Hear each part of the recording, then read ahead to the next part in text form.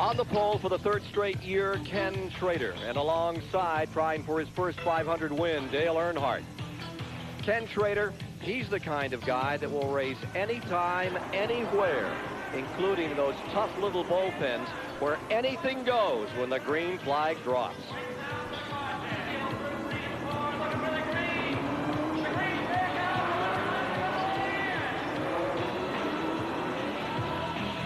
Qualifying third, Jeff Bodine, the 86 winner, and two-time champion Bill Elliott outside. Row 3 is Harry Gant and rookie 500 driver Jimmy Spencer. In row 4, it's Mark Martin from Arkansas and Phil Parsons. In row 5, Darrell Waltrip, defending champion, and Bobby Hillin. Darrell Waltrip, he's proud these days of the new priority in his life. You'd say, what can make me feel this way, Jessica? Give me a kiss. Making his 30th start, 7-time winner Richard Petty, alongside from the Northwest Derek Cope. In row 7, it's A.J. Foyt, the 72 champ, and Mississippi's Lake Speed. Row 8 is Mike Alexander in the Bobby Allison team car, and Davey Allison. Row 9 is Butch Miller and Irby Irvan from California. In row 10, it's Ricky Rudd and Terry Labonte, second year in 86. Row 11 is Sterling Marlin and Kyle Petty. Kyle Petty, in number 42 car, has given up a singing career to focus on racing only this year, but he still could sing a good song.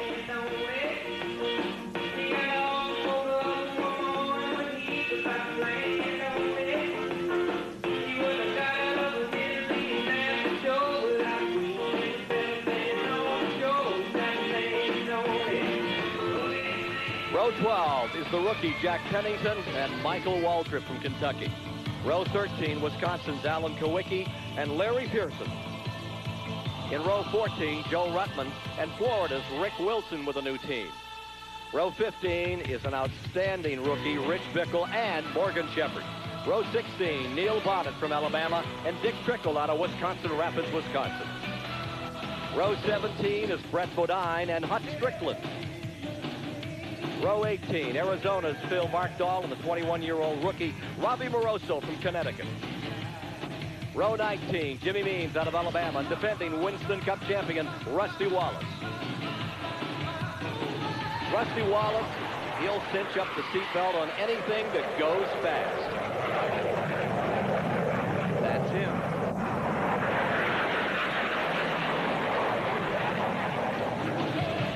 For row number 20, rookie Jerry O'Neill from Auburn, New York, and Jimmy Horton, winner of the ARCA 200 last Sunday.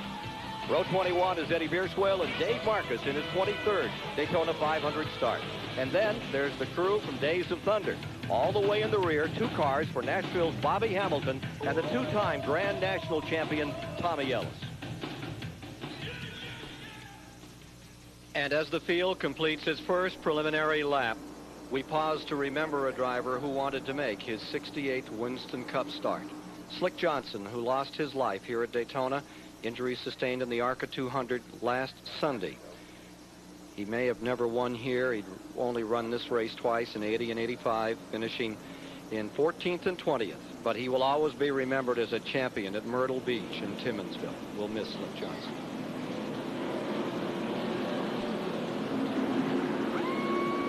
One lap to green, and the great American race will pour it on into turn number 1 as they'll escalate speeds to over 195 miles per hour. And there you see the pole sitter, Schrader, falling back all the way to the rear for the start. What do you think about the emotions Ken Schrader feels now? The fastest car 3 years running, wrecks and crashes, and now he's starting at the wrong end of the track. You wonder if this will affect his performance today. Well, they only locked about a quarter of a mile getting to the start-finish line in that 125-mile qualifying races, but didn't quite make it.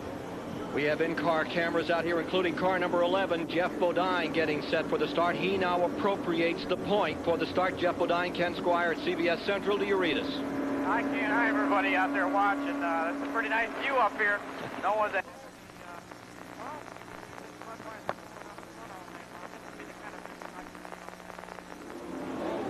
Okay, good luck to you this afternoon, Jeff. 86 winner, now driving for Junior Johnson. Mark Martin in that Roush Ford, serious contender. He's been here 5 previous times, in trouble finishing. He's ready to go. That Arkansas handle on the steering wheel, you'll see that a bit later this afternoon. You're watching these pictures live. Here's car number 27 out in back, the Pontiac of Rusty Wallace. Wallace attempting to come up through the field, the Winston Cup champion, and win the race for the first time. Settling down for a start. 32nd annual 500.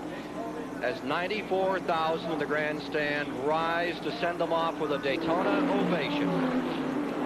Let's listen.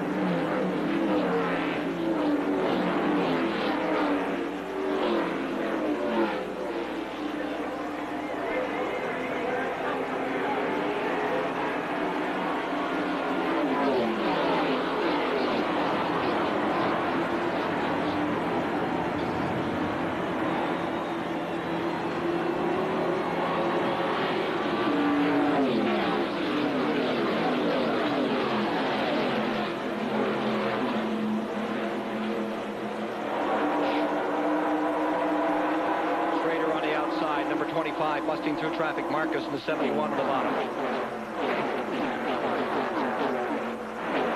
From the back of the field around Jimmy Means. It was expected that he'd maybe clip off 8 or 10 cars on this first lap. He has a lot of horsepower into that Chevrolet, but he'll have to drive carefully so as to not get in trouble. Out in front, it is Bodine from the point. Earnhardt lies second. They just moved that inside row up. From Mark Martin's picture, right in front of him is Phil Parsons, and down to his left is Waltrip. We've talked to Dale Earnhardt this morning. It had rained last night, and when we woke up this morning, it was still raining. This track is different from when they practiced late yesterday afternoon. It'll be interesting to see who has made the right chassis adjustments on their cars for this somewhat green racetrack. Meantime, Ken Schrader has passed 7 cars trying to get back to the front. Mark Martin, watch that Arkansas handle when he comes down through. Look at them, 4 wide in the back straightaway. This is live. It's the 32nd annual Daytona 500. Waltrip on the bottom of the racetrack, dusting off 3 as he pulls himself into 5th position. Fatai almost touches. Very close in the corners there. Normally, you don't see Darrell Waltrip that aggressive this early in the race, but he made a tremendous move. Around Jimmy Spencer. 2 laps down. The man in black, Earnhardt, now asserts the Chevrolet, puts it in front, drops to second. Waltrip's out of the draft there. He's down low. He wants to get in line to stay with him. We'll see what happens. And for the fans that might not know what drafting is, 2 cars running close together, nose to tail, can run faster than 1 car running by itself. And in Waltrip's case, where he's down on the inside, he doesn't have anyone in front of him, and he needs someone to come up closely behind him to get going again. Here's Ken Schrader. He's in car number 25. He's not having too much problem getting through. Going up underneath, Rusty Wallace. Robbie Moroso on the outside in the blue car just in front of him. Alan Kowicki in that group. Meanwhile, the leader, Earnhardt. Schrader is up to 31st position. That means he's passed 10 cars. From Darrell Waltrip's view, pulls up behind Bobby Hillin, and watch them live sliding through here. That's Mark Martin, number 6 on the outside. Inches apart at 190 miles an hour plus. This is what Darrell Waltrip needed, was for another car to come out in the low groove so he could do some drafting. Bobby Hillin pulled out there, but now it looks like Waltrip wanted to go on the outside, but there wasn't room out there. Isn't there a rule about driving at least a car length back for every 10 miles an hour? Well, not on the speedways, or at least they forget it when they buckle Get a up. tailgating ticket. About a 1/10 of an inch off Bobby Hillin's rear bumper. You saw Waltrip. Look at this magnificent shot from the blimp as the 42 pour it on. Here's 83, Lake Speed's car right there with Darrell Waltrip in the 17. Well back, they're running side by side after those cars in single order. Back on the 31-degree banking. Up on the wall. But Darrell Waltrip is going backwards. He's losing positions down on the inside. He just simply cannot get any help in the drafting. As he did a year ago when he went on to win this race. He backed up for the first 100 miles. Another driver not doing too well is Richard Petty. He started 11th. He's back to 17th. Here's one they're nervous about. Jimmy Spencer right in front of Waltrip in the 57. They call him Mr. Excitement. Spencer's trying to change his image, but he's one that gets physical everywhere. Now, here comes Schrader down to the bottom. The 21-year-old rookie, Moroso, youngest driver in the race. Number 20 on the high side, and just in front of him is Larry Pearson in the 16 car. The 25, the white and green on the bottom, is Schrader, and he is ripping through this field. And he's catching up to some cars now that are very fast race cars. We saw Alan Kowicki in the car number 7 directly in front of him. Those are good fast race cars, so he can draft with them and work on towards the front. And he could not linger. He had to go early here. He had to get up with that lead group. Let's go to Mike Jones. Ned's point early about the surface of the track is well taken. Oil and water and grease and rubber has gotten on this track all week from the racing, and the tires don't adhere. They slide along the surface of the racetrack. The rain last night washed all that off. The track is dry and the rubber gets a good grip. You have to change the car's chassis and tire setup to compensate for that, or you may need this eraser later on. Let's go down to Dave Despain. Despite the rain last night, Mike, most of the top teams say they made only minor adjustments this morning to accommodate the rain.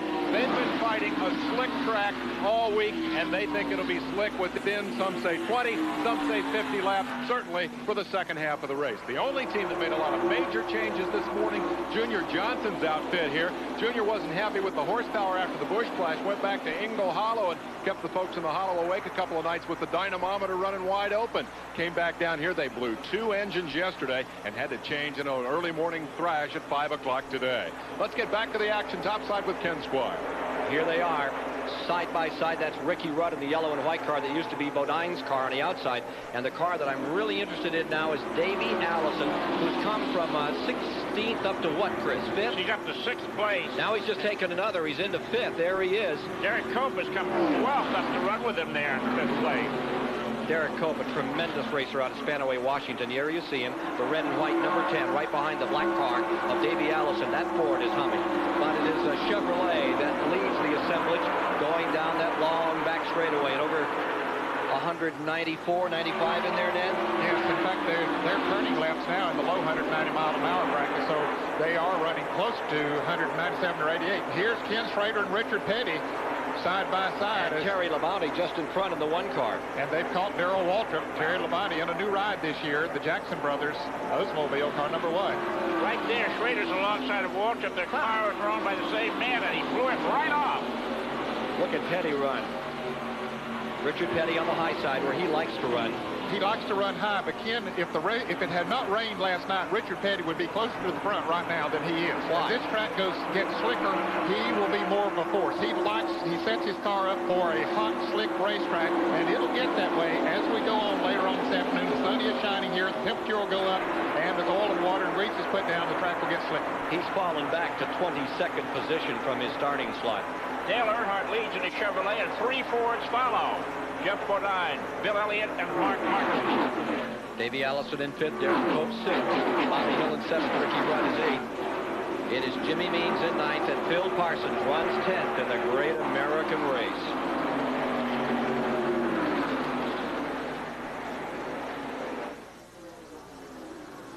Where's Waltrip? Back. Jesus, Waltrip is disappointed. Yeah. He and Richard Petty's cars are pushing right now. Yeah. They're too tight for this racetrack the way it is. You need to make that point. Okay. Yeah, I think that's it, you know. Yep.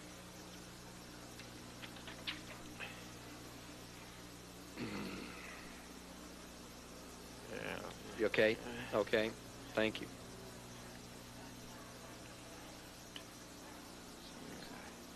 Eight cars in the lead lap, in the lead pack. 2, 4. 1, 2, 3, 4. This is David Hobbs, Mike. Sounds like Professor Blatt. Wonderful. Can we stay right with the 25? That's where the story's going to be right now. Yeah. Give us the leader and come right back. Thank you very much, but just give us the leader and come back with him, because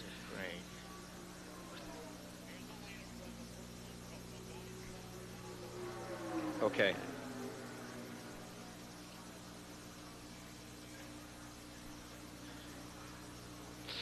Wow. Oh, look at that. That's a great shot.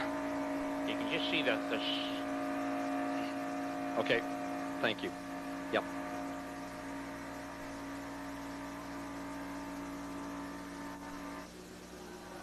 That's the new.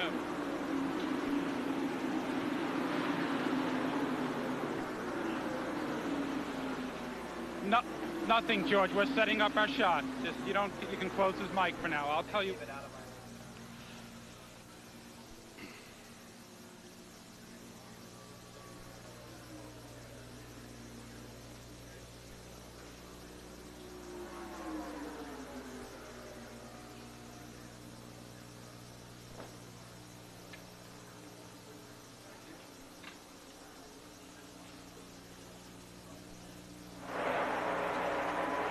Bodine.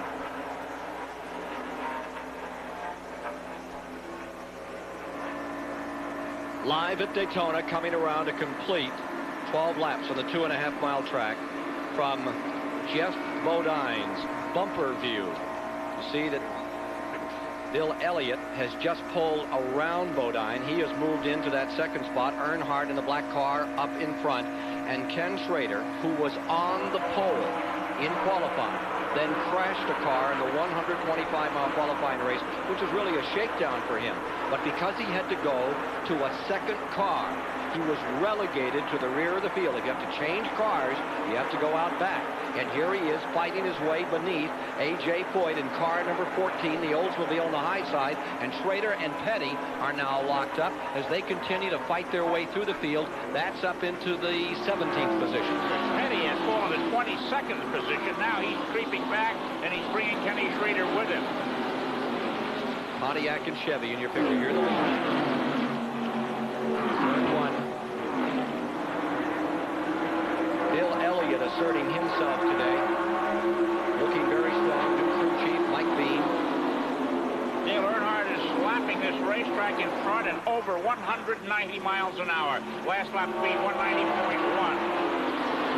That's a pretty quick pace for racing conditions. To Mike Joy. Ken, Darrell Waltrip has dropped well back. He's running a second off the pace. What's the problem, Jeff Hammond? Mike, what happened was we had a little bit of a vibration right there at the start of the race. We were up there amongst all those guys. You can see they got a pretty good sized pack going on there. So I told him, Darrell, you better get out of there until we figure out what it is. You know, we didn't know if it was something in the drivetrain or if a tire going bad or what it was. So we just tried to get out of everybody's way. And when we did, we lost the draft a little bit. He said it felt like it went away. I don't know if we just had a tire a little bit out of the way or whatever.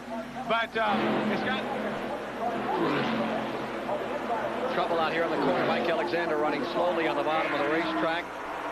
Field into the back straightaway. Car number 12 off the pace. That is the Allison car. There's some concern just before the race started, Ken, among the officials about the electrics here. It rained all night. The caution lights here weren't working properly. They're afraid they may have to go to the old yellow flag method. We'll have to see when the first occasion for yellow comes. Here's Mike Alexander again. Let's see what the issue was here. Well, Mike Alexander down on the inside of Sterling Marlin in car number 94, and Alexander gets very loose. You can see the back end break loose, but that's tire smoke that we're seeing as Richard Petty and Ken Schrader go by on the outside.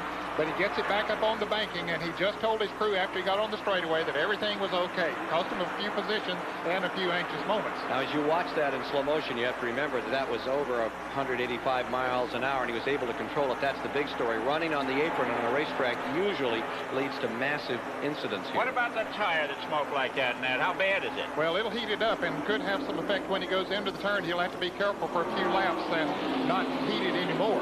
Now, here's the situation. We're 16 laps in, and it looks, Ned, like a couple of cars set their machines too tight for the racetrack. Well, when they had their last practice yesterday afternoon, the track was very, very slick and had a lot of oil and grease and water on it. So in that case, you want to set the car up very tight. But it rained last night, washed all of that away, and some of them, and I think Richard Petty would be one of them, that their car would be too tight. But as the tires heat up, then it'll come back in his favor. And here comes Schrader beneath Richard Petty. Ken Schrader in car number 25 is now taking over 13th as they slice their way through the field on the 31-degree east end of the Speedway. Meanwhile, up in front, what a battle is beginning to develop among those leaders. The fight for first place has Earnhardt, Elliott, Bodine, Martin, all mixing it up. This has been a remarkable race. Kenny Schrader starting the back, working his way up so beautifully. Darrell Walton, the defending champion, has fallen to 33rd place. He's 13.5 seconds off the pace. One little vibration has done that to him. And Ken Schrader is actually gaining on Dale Earnhardt, who is leading this race, and doing so by coming through the traffic. What a dramatic story. If Schrader comes from the rear, and remember, there's a $212,800 bonus if Schrader in this 25 car can win. If you win the pole, and then they have a skins game that's produced by the Unocal folks, it's up to $212,000. Only one man won it last year. That was Rusty Wallace in the second race of the year at Rockingham. So that's been accumulating. And into this year, that's the sum total now for which Ken Schrader has an extra incentive. Schrader's car looks like it's on rails, Ken. It's one of the better handling. There he is inside of Jimmy Spencer, going in low and edging by him. It's Phil Parsons on the right of the screen. And that is for really ninth. Going. Fellas, I believe that it was maybe a good luck situation for Ken Schrader to have wrecked the car that he sat on the pole with, because this is a better race car, in my opinion, for the race than the other car was. They massaged that other car so much to go fast forward and would run very fast, but there's a difference in running one lap and running for 500 miles, and I think this is a better race car for you. Dale Earnhardt stays in front. Elliott, the Ford, is right there in second. And let's join Dave Despain with a car owner of number 3. Richard Childress, you have perhaps the most feared car in Daytona this week. You started out at a very fast, early pace. Are you trying to wear these guys down? No, the car just seems to be working real good there and making chassis adjustments yesterday. And we keep watching that 25 come up through there, so we're going to have our hands cut out for us when he gets up there. Everybody says the track is going to get very slick by the end of the day. Your car was loose on Thursday. Are you concerned you'll be too loose at the end of the race? No, we've got the car set and left enough of room to where we can still adjust to a slicker racetrack if we need to. Changing track conditions very much in the mind of this guy. He won with a loose race car Thursday. Well, national champion Rusty Wallace started 36. He's improved by 10 positions. He's up to 26th place, but all eyes are on Ken Schrader, who is now mingling with the leaders. Here he is, developing a yearning for yellow and white, car number 5, Ricky Rudd. And he chews that one up. Ken, we've been clocking Dale Earnhardt out front there. He's running about 47 3/10 seconds leading this race. Ken Schrader just ran the last lap at 46.8 seconds, a half a second faster than the leader. In traffic. Up into the top 5 moves Schrader as he bombards and blasts his way through the field in the 32nd annual Daytona 500. Stay tuned.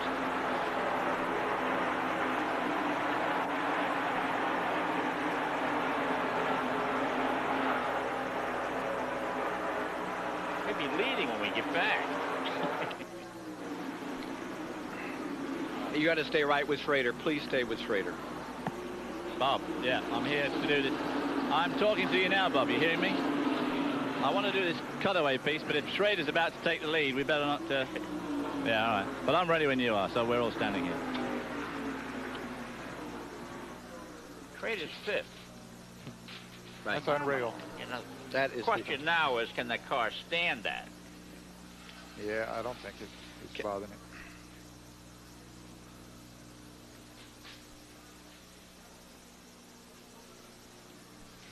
Oh, here he comes. Look at him come up on 10. Yeah. Ooh. That 10 has a Hendrick We got to motor stay in it. right with him. Yeah. Yep. How long away, folks?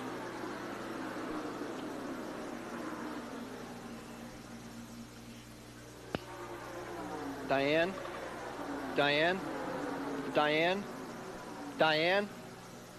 Could you give me that Schrader crew card? Taking over Fourth, fourth. going to Taking fourth. over fourth right The now. Schrader crew card.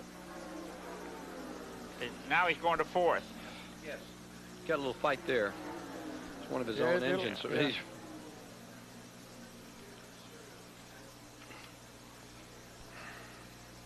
battling for fourth.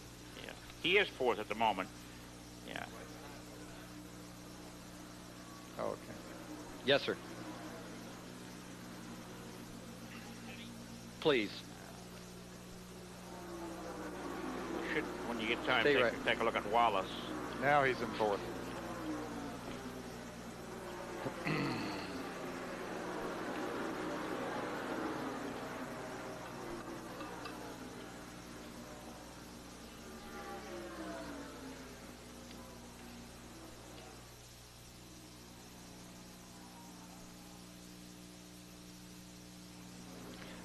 Back with you live at Daytona.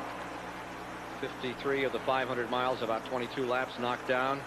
Taking a look at the standings here, and what a battle is being put on by car number 25. Schrader just keeps running through this thing like he's throwing strikes in a bowling alley. Here he is beneath the Ford of Bill Elliott. He is closing on the Junior Johnson, number 11. Ned, I think this is one of the most dramatic runs I've ever witnessed at Daytona. I'll tell you, you could have gotten some awfully good bets this morning that he would not be able to come through, the fact that he would even be in the top 10 at the end of 100 miles. And here, after just over 50 miles, he's up in the top 5. Chris, you've been here a lot of years. You've been here since 59. You've seen them all. Have you ever seen anything like this? Nothing. I just can't get over this. You know, Kenny's a new father. His nanny had a baby. He's going for the lead now. How about that on the inside? What a drive. This is phenomenal. Baby needs a pair of new shoes, is what Kenny Schrader said the other day. And he's rolling the dice here right now. He's from the back row to second place in 24 laps. And they say you can't pass with these restrictor plates on these cars? I think he brought his own. Let's go to Dave Despain. The car owner, Rick Hendrick, just heard on the radio from Kenny Schrader these words: the car's great, the driver's scared. The team manager, Richard Broom, told me this morning you were going to go to the front conservatively. Is this your definition of conservative? Well, he's been working traffic. The car's working great. Petty is in trouble. Spinning, sliding to the inside. Richard Petty's car number 43 running in 13th position. Caution is out on the track. First caution of the day.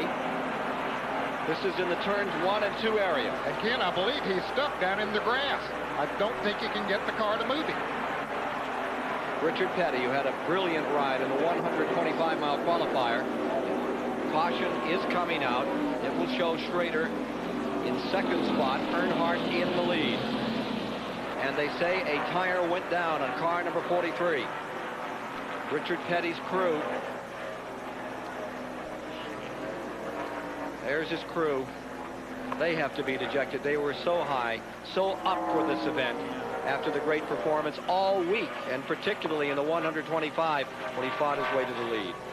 You know, he held it beautifully when he got into trouble. It shows the talent that man has. Look again. He was running behind Phil Parsons in car number 4, going along fine, and all of a sudden the back end just starts to go around. That tire That's Lake Speed going by on the outside as the tire went down. He holds it down on the inside pretty good for a little bit. Then it goes back up the high side of the racetrack. A lot of smoke coming from the car. He never hits the outside wall, though, and brings it back down on the inside. Aside from new tires, you ought to be able to get back in it. Yeah, if he can get the thing to going again. Here he goes. He's finally going now. The left rear tire is flat now. And it'll be a long journey back to the pits. Of course, he has lost at least 1 lap out there on the racetrack. Well, this is a break. 60-some miles into the race. It's just time for a pit stop. This is a break for Darrell Waltrip. They've got to work on his car to get that vibration out of it. He may well be a contender. He has not fallen a lap down yet, so he could make it up. First 10 laps were run at an average speed of 188 miles per hour, way off the overall record for the restrictor plate of 199 miles per hour. And for a moment, let's just define these restrictor plates for folks that might have joined us for the first time. A couple of years ago, NASCAR mandated a smaller hole in the plate that sits on the bottom of the carburetor on top of the intake manifold to restrict the amount of fuel and air that can go into the engine to reduce the horsepower, which in turn reduces the speed of the cars.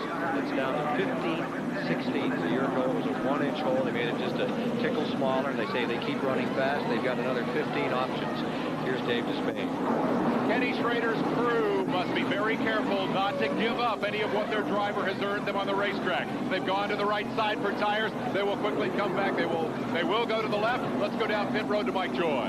You see how far out from pit wall all these cars are parked. That's so they have room to do the 4-tire change. Junior Johnson's crew done on the right, finishing up on the left. Ricky Rudd further up, maybe a little blocked in as they finish up his left tire change. Ooh, and he almost bumps the Don Levy car and finally squeezes out of there. Tight traffic on pit road. Watching A.J. Foyt come out for a moment. Now you see Alan Kowicki's car number 7 on pit road.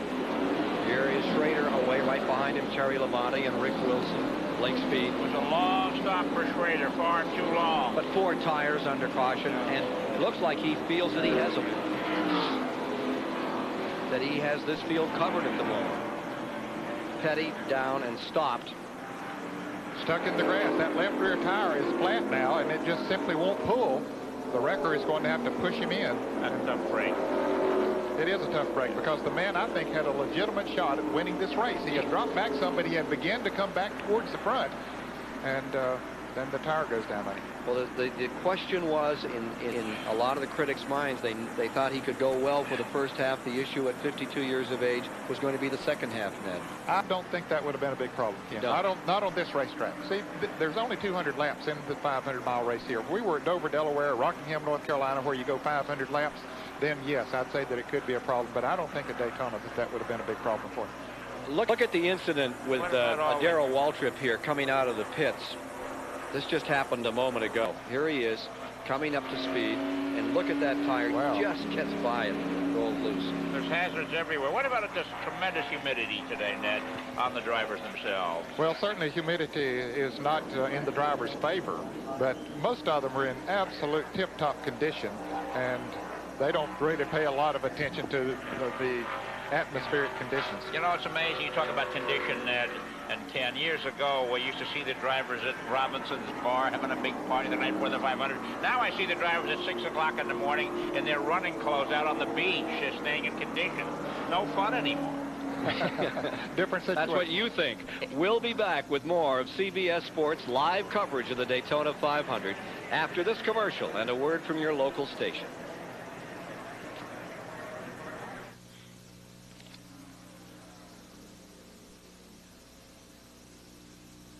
He flat spotted everything. Yeah, I think all the tires are flat. That's a shame. If he's still out there, we want this shot when we come back for sure, and we need to reestablish the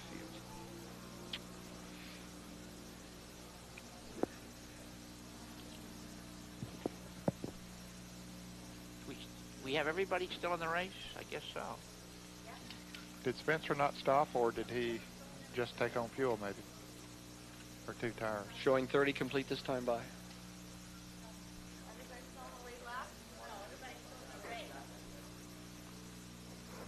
Does anyone know, did Spencer not stop? How many in the lead lap, please? Every car has pitted.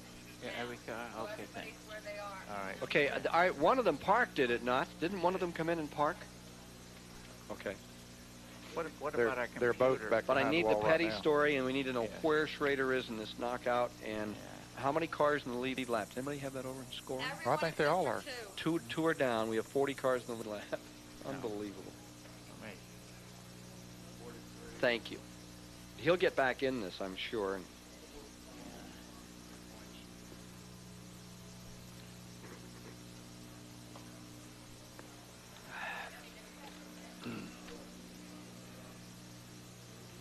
Anything else, Bob? Spencer's leading.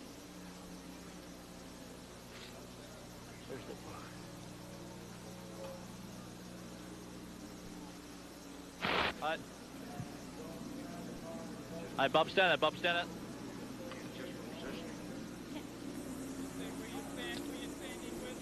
Yeah. Why don't you do the leaderboard after, because it's so changed. We can... Okay.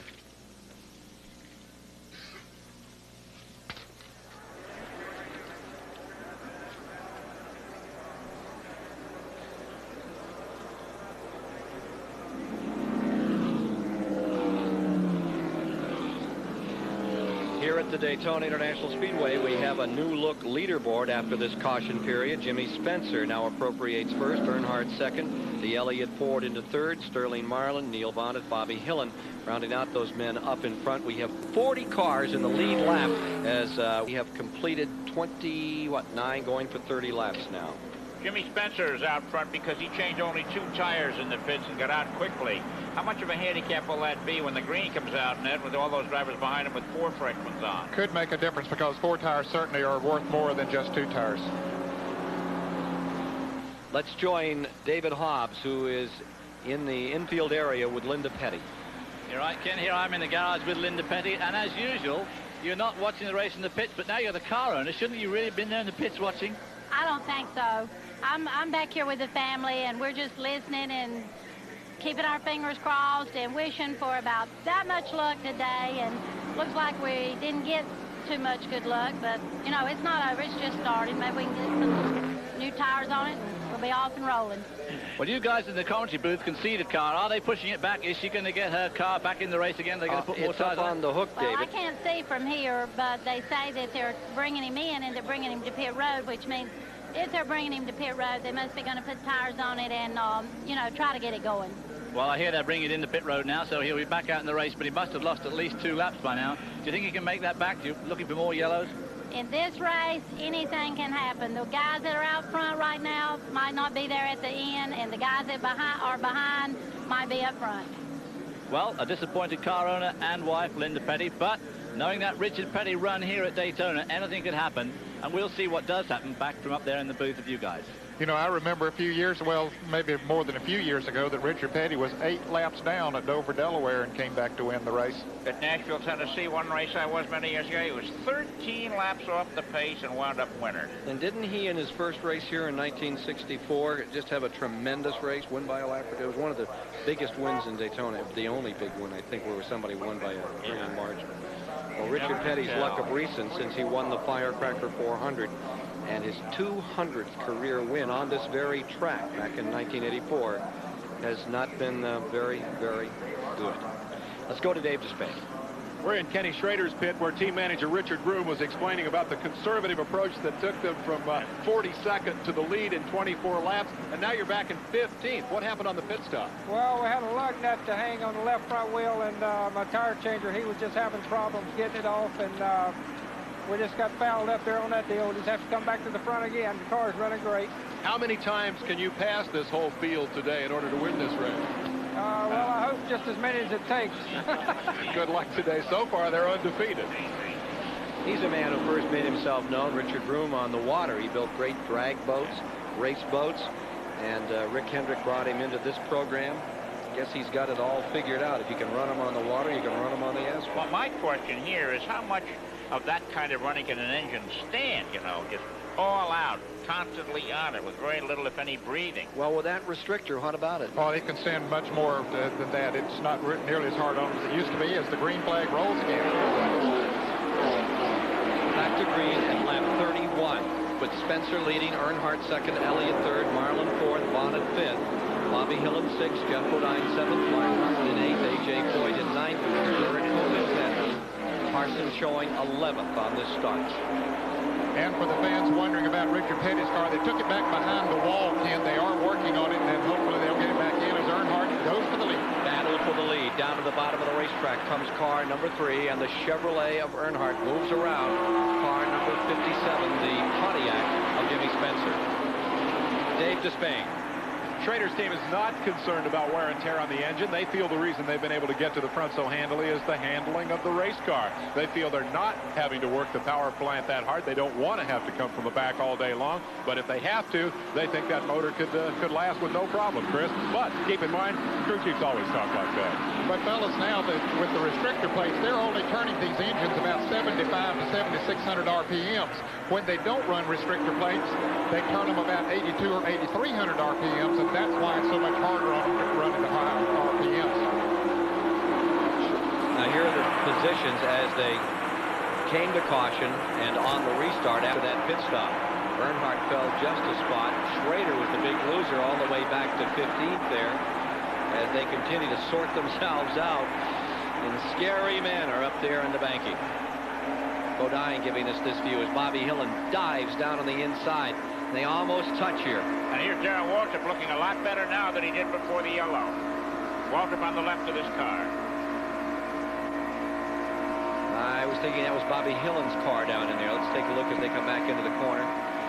Right in front is Jimmy Spencer. Get a sense of that 31-degree banking. It really throws you up. You really carry a G-load down in there, Ned. Yes, you do. And I think the point that 20 made a big difference in back since the green flag came out. And I think the fact that they did only put on 2 tires on that car has hurt it. Here's car number 5, Ricky Rudd.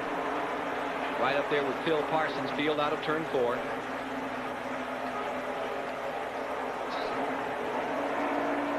Jeff Bodine at the controls. Johnson car. And Schrader right there beside him. Schrader's car doesn't seem to be as superior since the pit stop as it did before the pit stop. Well, he's come back to 8th, 15th. Yeah, and he's passing the best cars on the track. So here he is. He's up under Neil Bonnet. That would move him another couple of spots. He's headed for 7th. He's pulling along with car number 8, Bobby Hillen. I wonder how many other cars. Schrader's gone in front of them. So he's up to what? 5th, 6th? Here he is, working on Ricky Rudd. Rudd currently running in the 9th position. I beg your pardon. Here's the 25 car behind Parsons. Got my green and white cars mixed up there. Here's Petty's car being worked on back in the garage area.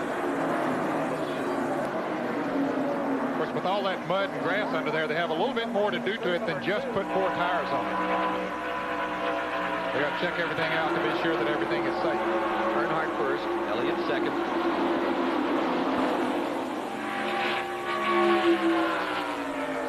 Amazing they've run this far with 40 cars still in the lead lap. Here's the number 11 car down to the bottom. And sneak his way up through comes the Jeff Bodine machine.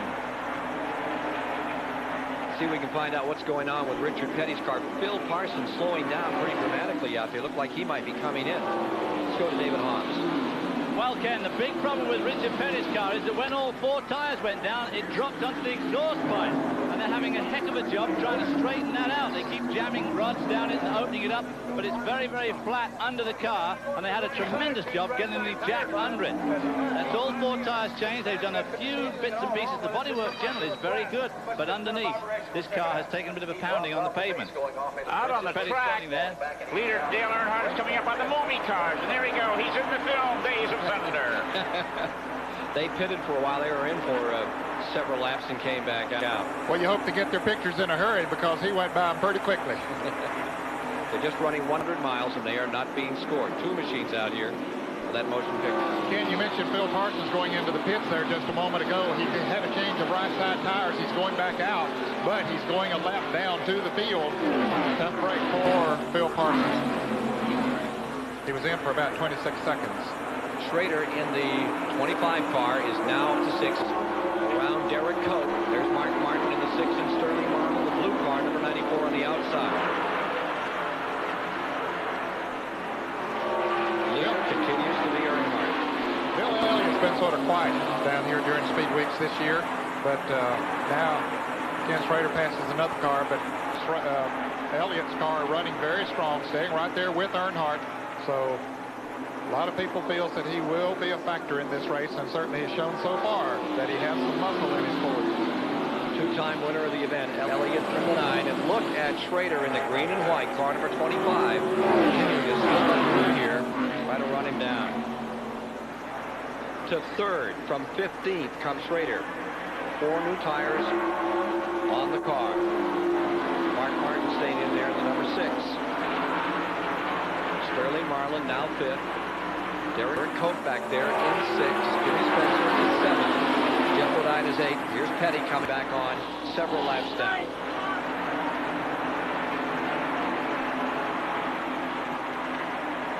Get an idea of how quick those leaders are running, and look at Schrader just close up that interval. Well, that car is strong. 190.2 in the last lap. That's exactly the speed that Earnhardt was running before the caution came out. For the lead, Elliott goes to the bottom, attempting to go out in front for the first time in the 500. It has been Earnhardt leading, Schrader fighting his way all the way from dead last to take the lead. Caution, he's fallen back to 15th, fought his way in that green-white number 25 car back to 3rd. Dale Inman, crew chief for Petty, is standing by with David Hobbs. Dale, how's the car look underneath? Well, it don't seem to be that much damage. You know, they bit into the spoiler and everything on the rear, bringing it in. The front air dam seems to be the big problem. We're not going to run real fast. Of course, we're a bunch of laps down. But he said he had a right rear tire going down just as he went in the corner, and it just got away from him. After such a good run on Thursday, you're pretty disappointed. After such a good run on Thursday, was it a real big disappointment to have a simple thing like that put you out? Well, we was having a good run today. Just we cut a tire down. That can't be helped. Thanks, Dale. falling back dramatically goes Elliott. He was running side by side with car number 3, Earnhardt, and now he finds himself back in 4th or 5th. Well, he just simply got down there on the inside. Nobody would go with him and dropped him back. More from Daytona shortly.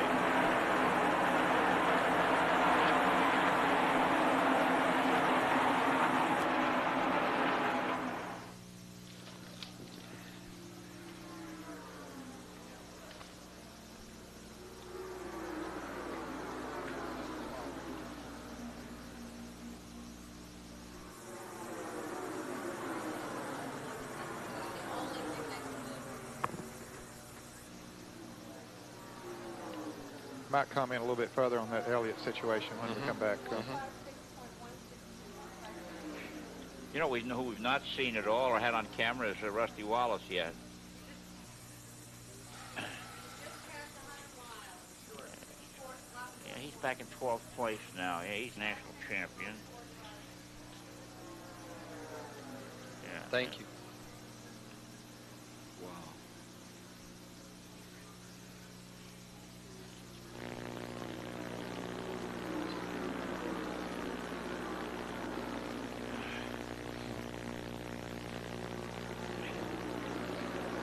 Okay. Now, after that, we need to get another lap time on Earnhardt. Oops. That will turn here. Wiki, Rosso, and Mike Alexander. Which one?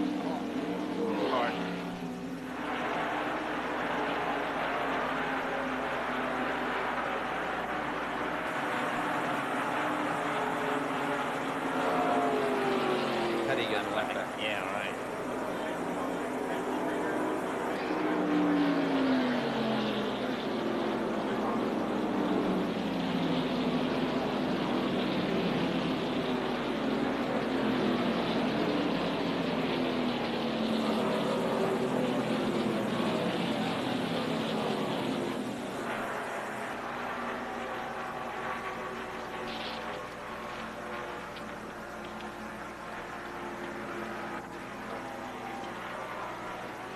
At the Daytona International Speedway, we've just had a major incident down here in turn 1 involving 4 cars. It looked like Phil Parsons' number 4 got loose. The Mike Alexander number 12 have been collected. So has Alan Kowicki's car number 7 been involved. And Robbie Moroso, the rookie's number 20. That's his 2nd car this week. He had one wiped out in turn 2 when the car was losing oil in front of him to practice the other day. Well, here we can see the car number 4 of Phil Parsons already sideways, Alan Kowicki down the inside, and Rob Moroso right in the middle, and Mike Alexander, the car coming up behind there, the red car number 12, as they spin out into the grass. A lot of damage done to the 3 cars on the left, the 20 car, the 12 car, and the 4 car. Now, Alan Kowicki doesn't seem to have too much damage to the car number 7 on the right. In fact, he gets away He from got the going. scene He's of the back accident. on the way to the pits now. Here's Mike Joy. Steve Bird is trying to find out where his race car is, what kind of shape it's in. First off, is Rob okay? Yeah, Rob's fine. I guess, I don't know, something happened down there. Somebody wasn't driving too smart, I'll tell you that. Sorry. But he's okay. Can he get back around? He's fine. We're just stuck in the mud right now. We're trying to get out.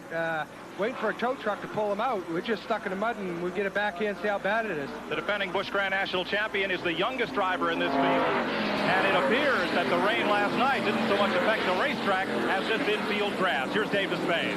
With Alan Kowicki's team crew chief Paul Andrews on the radio, heard the words, "We got hit." I don't know how bad it is. They'll find out momentarily as Kowicki comes wheeling down pit road. The leaders are in. Dale Earnhardt is in the far end of the pit road. Also pitting Phil Elliott. Here comes Jimmy Spencer in the 6th of Mark Martin. Has gotten his fuel and moved back out, and still those line of Kowicki, and it is wholesale pit stops here, and Allen may be stuck out there in traffic. Kowicki just ambling down toward the pits now. As they came to the caution flag, Richard Petty made up a lap. He moved around the leaders and shot down by to take one back. He just got another lap back by not stopping at the pits this time. So he's picking up 2 laps that he's lost during this caution flag period. We'll check the number of laps he's down in just a moment after that incident involving Richard in turn 2. Here's Alan Kowicki, number 7, pitting A.J. Foyt alongside there. Kowicki's car dented some in the back. Here's Dave. Just a year ago, Alan Kowicki might well have won this race, but for a late flat tire. Now his left front tire is flat. They'll change the right side rubber. He's been tagged in the rear. That does not appear to be substantial damage. The nose of the car is also scuffed and skinned, but not badly beat up. It will be a slower race car than he started this race with, but it appears to be a car that can still go out and run the remainder of the 500 miles. Ken Squire. Talk about the pit crew work. Dale Earnhardt just came in and got out 24.7 seconds, took out 4 tires, where Ken Schrader also got 4 tires for 31.7 seconds. That's 6 seconds longer Schrader's crew took than Earnhardt's crew. Under caution, second time today in the Daytona 500. As Earnhardt continues to be the dominating factor up in front, and Ken Schrader is the dominating factor through the rest of the field. He's come from the rear once and from 15th. Second time to challenge out here in car number 25. And now we see Kowicki's car going back behind the wall for additional work. Well, that was a little surprising. I thought that he was ready to go back out on the racetrack, but the car was not, the engine was not running on the car, so you can see they pulled the hood up on it now, so they're looking underneath there. Let's go to Mike Joy. Richard Petty made up those laps, but he's back in the pits. That string on the left side of the car checks the wheelbase, but the front air dam has gotten some bad damage in either the previous or the most recent incident. So they'll take a little time checking out the alignment of the car so Richard can go the full 500 miles. Not much they can do about that air dam. That'll hurt him aerodynamically as he tries to push this Pontiac through the wind. So if Richard made up 2, perhaps he'll be at the tail end of this lap when he goes back out. But they're setting this car up right now and taking their time because they're under caution. He's at the back of the line anyway, and they want to go the full distance, the 500 miles. With 110 miles in the race, there are 35 cars on the lead lap, so it's still pretty competitive. Dave Despang. Alan Kowicki has torn loose an oil line under the car, and that's what the crew has gone to work on. As they tried to refire the car, no oil pressure, and the reason is back under here. An oil line jerked loose in that infield skid. They're going to have to fix that before they can get Kowicki back into the fray. Kowicki bails out of the car. He is, of course, his own owner and does a lot of his own work on the automobile, and Kowicki has climbed out of the car now to try to help with the repair process that looks like it's going to take a while because they're going to have to completely rebuild that oil line for Alan Kowicki's car. Alan Kowicki being interviewed here as we check in to find out what happened out there. We get back out, but that pretty much, you know, is going to ruin our chances today. Alan, how did it start? What happened to you? One car ran into another one. I'm not sure which one. If it was like Bill Parsons and Rob Moroso or something like that. Just somebody made a move and somebody else run in the back end of them. Just sent a whole bunch of cars spinning. I had nowhere to go. Can this thing be fixed? Can you get back out there? We'll be back, but, you know, this pretty much hurts our chances for the day. Alan Kowicki, let's go to Mike Joy.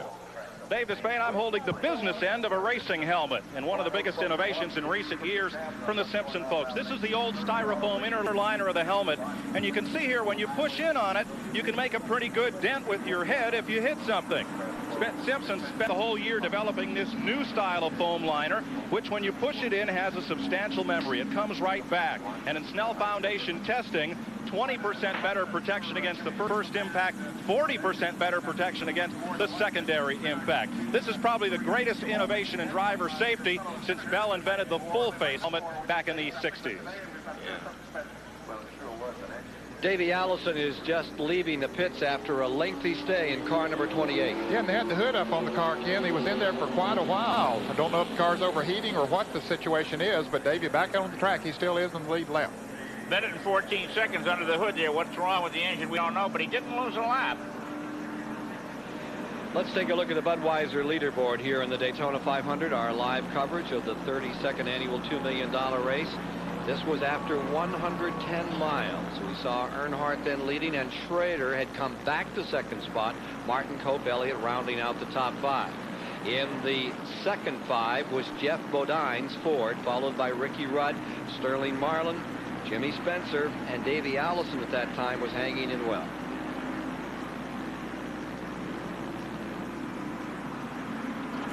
The 2 movie cars have been withdrawn as of lap 41. Tommy Ellis and Bobby Hamilton. Hovering overhead today is the Goodyear Blimp Enterprise.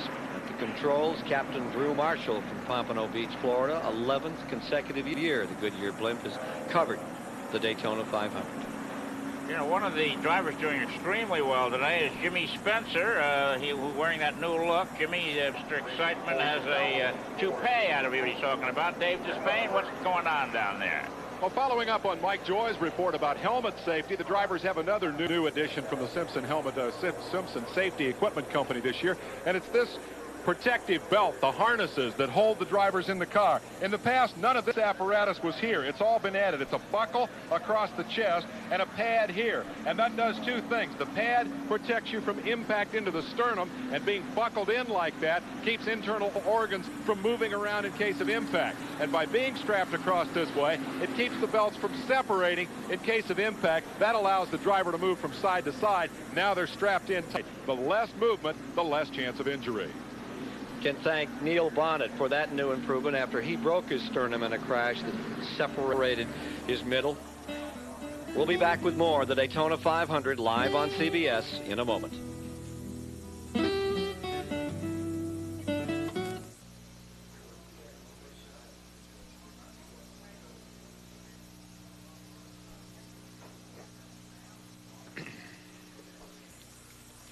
Can somebody hand me one of those tissues? A couple of tissues? Oh, thank you. Got it. Thank you. Sure.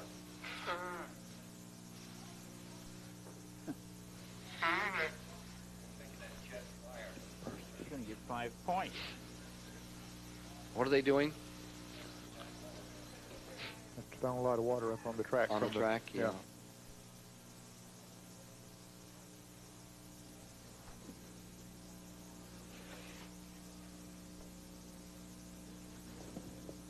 Can somebody talk to Robert Yates and update us on Davy's situation? Yeah, we need to do that. Please. Auto racing Skid Row again, right where we did that piece last. That's right. Mark. Calamity Corner here yesterday.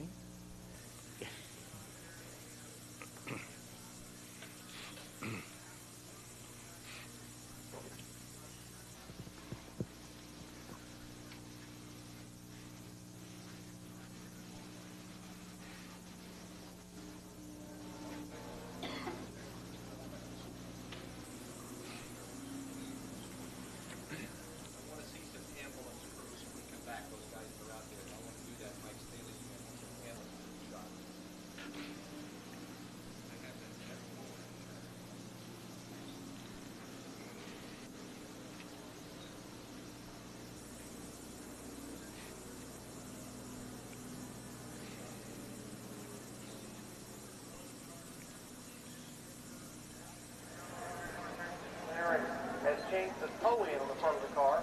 That is how the front tires are pointed. Under caution for the second time today, the 32nd 500. Let's go to Mike Joy. You're looking under the hood of Davey Allison's car. Robert Yates and the team are checking the toe out. There's a mark on the left front corner of the bumper when Davey slid in for his first pit stop about lap 26, and he caught the tire up against the pit wall. That bent a tie rod and changed the toe in. He's gone out, run a few laps. It isn't quite right. Fortunately, they have this caution to make adjustments and reset it. Here's David Hobbs. Well, I'm with Clyde Booth, who's Rob Morozo's team manager, and he's flailing around the car. You're going to try and get back in the track? Well, yeah, we are right now. We've got a rear end housing bent, and we've got some pieces up in the front here that have bent, but I don't think it's as serious. We're after the Rookie of the Year, so we've got to do whatever we can do to get out there, and I think we'll... How many laps down will you let yourself go? What was that? How many laps down will you let yourself go before you gave it up? Well, you know, even if we got down 40, 50 laps, we're going to go out and give it all we can because it's a real long season and, you know, all the laps count. Okay, well, good luck, Clyde, and back to Dave Despain. And we're with Richard Broom. Great quotes abound in the Kenny Schrader pit today. The latest from Schrader on the radio, we can go racing now. The first question is, what's he been doing up until now? And the second question is, Richard, what did he mean? Well, we put him four springs, 4 shocks on the car this morning and a little bit more spoiler, just trying to get him comfortable with it. And you know, we're just trying to work our way back to the front. He's got his confidence in the car. It's got a little push in it, and now he says he can go racing. So we're going to loosen him up a little bit.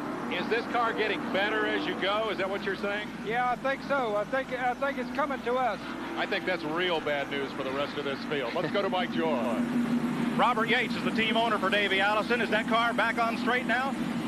Yeah, what happened, we came in the pits, the rear brakes locked up on it, and it hit the pit wall, and it moved us, you know, moved it enough to move the steering wheel, and so we're just resetting the toe, and, you know, he pulled the steering wheel off and moved it one spoke, so probably just got it knocked a little bit sideways. Okay, here's a guy who's had a busy month. Their dyno blew up 3 weeks ago, put 2 feet of oil and water in their engine room, and almost burned down the whole building. They ordered new parts, did a lot of research and testing. They're ready to run and win this thing.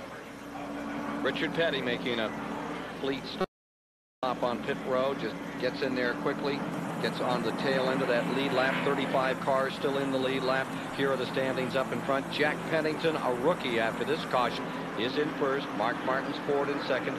Derek Koch is maintaining third. Jeff Bodine's Ford is fourth. And Rick Wilson in car number 75 lies in fifth, followed by Brett Bodine, the new driver for the Kenny Bernstein team. Sterling Marlin, Ernie Irvan, Earnhardt, and Elliott round out the top 10. Here's David Hawks. Well, a quick spin and a quick trip to the medical unit. You're okay? I'm fine, David. Thank you. What happened to the car? Well, I was trying to pass AJ on the inside, and I guess the car behind us, my spotter told me that Moroso flipped me and turned me in the wall. I really hated the guys that worked all winter long to build a good car. The car was flying. We had equalized tires, so we were just going to try to get back in position, wait for another caution flag, try to get her lap back, and try to win the race. But I guess it's not to me. I'd just like to thank Kodak and Delco Remy and this whole Morgan McClure team. They had a fine product here today, and it's a shame it's out. Well, you're completely out of the race. What about Richmond next week? Got a car for that? Oh, yeah, we've got another car. We got several other cars, but it won't help us any today. Well, another guy, a very disappointed driver out of there. Super Bowl of racing, Bill Parsons. Back to you, Ken. Jack Pennington, and only his third Winston Cup start, that white and black automobile. How about that, Ken? Shooting for Rookie of the Year honors is a $25,000 prize at the end of the year, and a $1,000 a race stipend if he makes Rookie of the Year honors at the end of the season. Here's the second place car. That's number 6, Mark Martin. Maintaining third, Derek Koch from Spanaway, Washington. Jack Pennington out in front, who's run a lot of dirt. Somerville, South Carolina, Augusta, Georgia, Dublin, North Carolina. Rookie is beaten back by the front 2 automobiles. Mark Martin, Derek Koch, first and second. Ken, every driver in this field has aspirations of winning the Winston Cup Championship this year, and they want to get as many points as they possibly can. If they lead a lap in any of the races this year, they get 5 bonus points. And now Mark Martin, as he crosses the start-finish line, has picked up the 5 bonus points. Jack Pennington got them. A little while back, we saw Elliott run up there and make a run at Dale Earnhardt. He went up there and got 5 points and then dropped back. Earnhardt had started in 7th. You could see him, and from the face cam, there's the Arkansas handle on the steering wheel.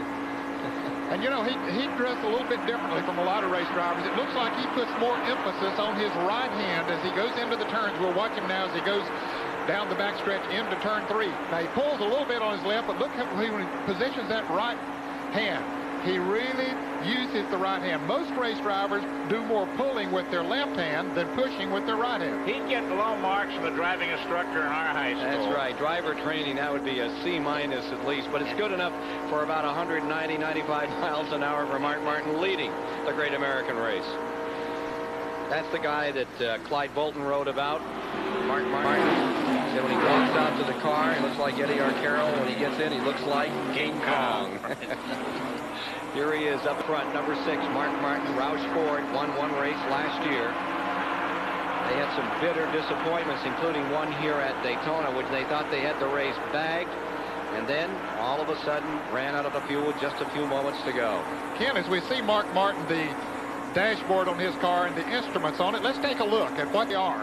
On the right side is the fuel pressure gauge, and then we have the oil temperature gauge, and then the oil pressure gauge, and the tachometer right directly in front of them, the RPMs of the engine, and then over here is the water temperature gauge. So Mark Martin taking a look at all of those as he goes down the straightaway and glances in at his instruments. No speedometer.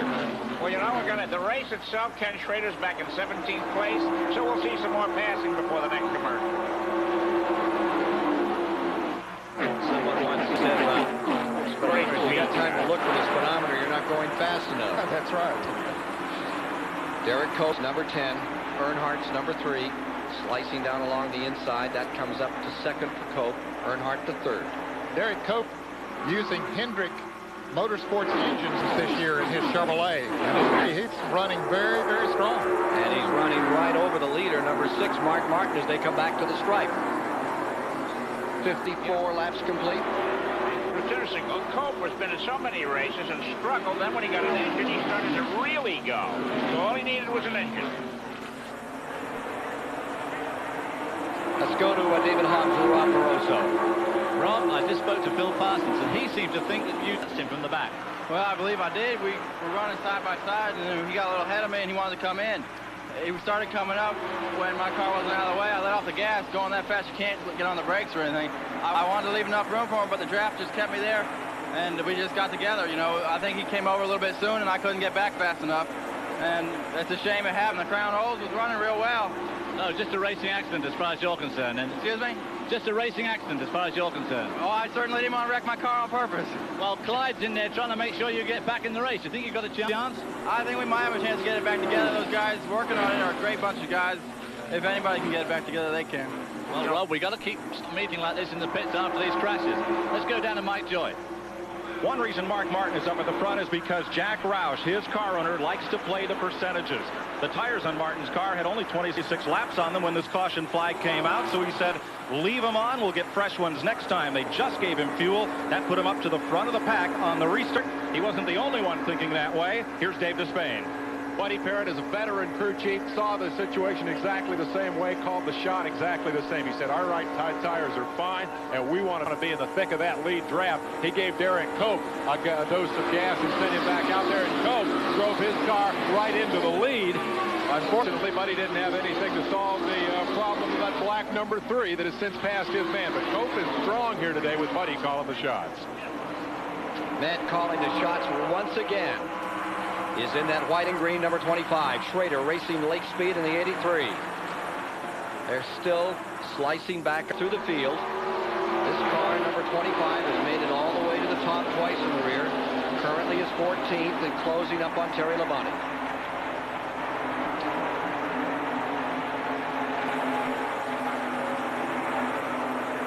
You know, Chris, I don't believe that car is coming back up through the pack quite as good as he did a little bit earlier.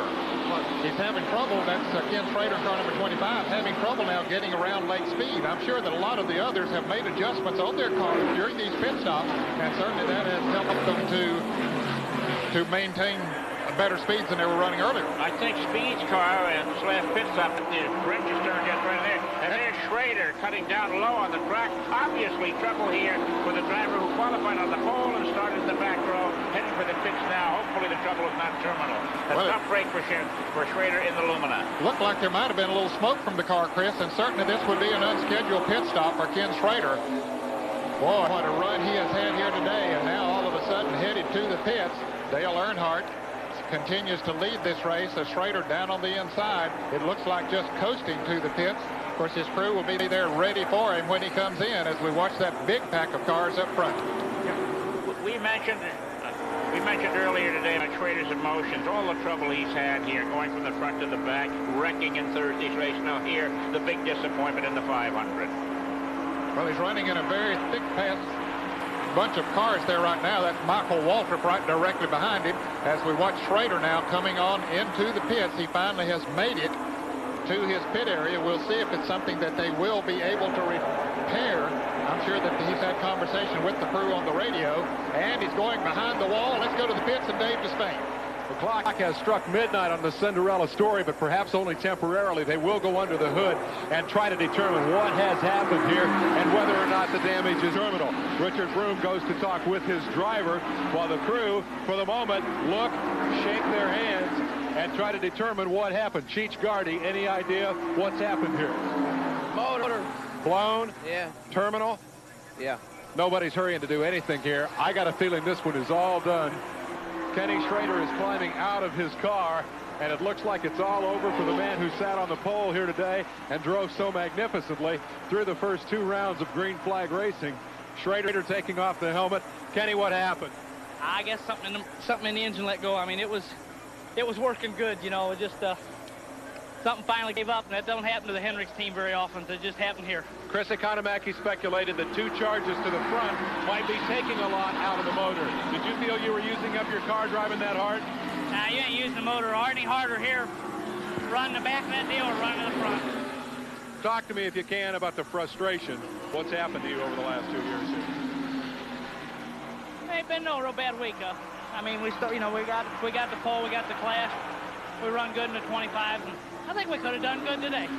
I think so too, and I think one of these years he will come down here and complete the package. But again, this year, Kenny Schrader has come up short at Daytona International Speedway. And the $212,000 bonus for winning the pole in the 500 moves to Richmond, Virginia next week and becomes $220,000. Here's a late sports development.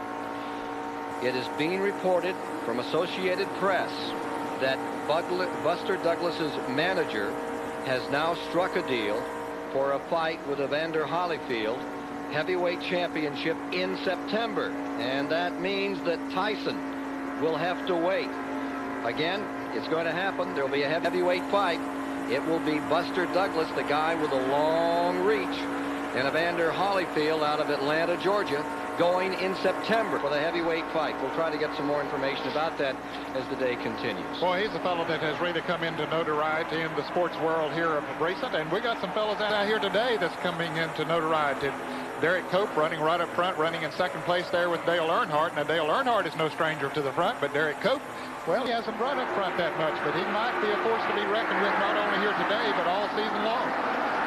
Two of the major factors, Richard Petty right here, in again out of the pits. Obviously not a good chance to win. Kenny Schrader out of it before we get to 175 miles, and the attrition is starting to take its toll. As Ned Jarrett was pointing out, that is a Hendrick engine that is in that car running in second place.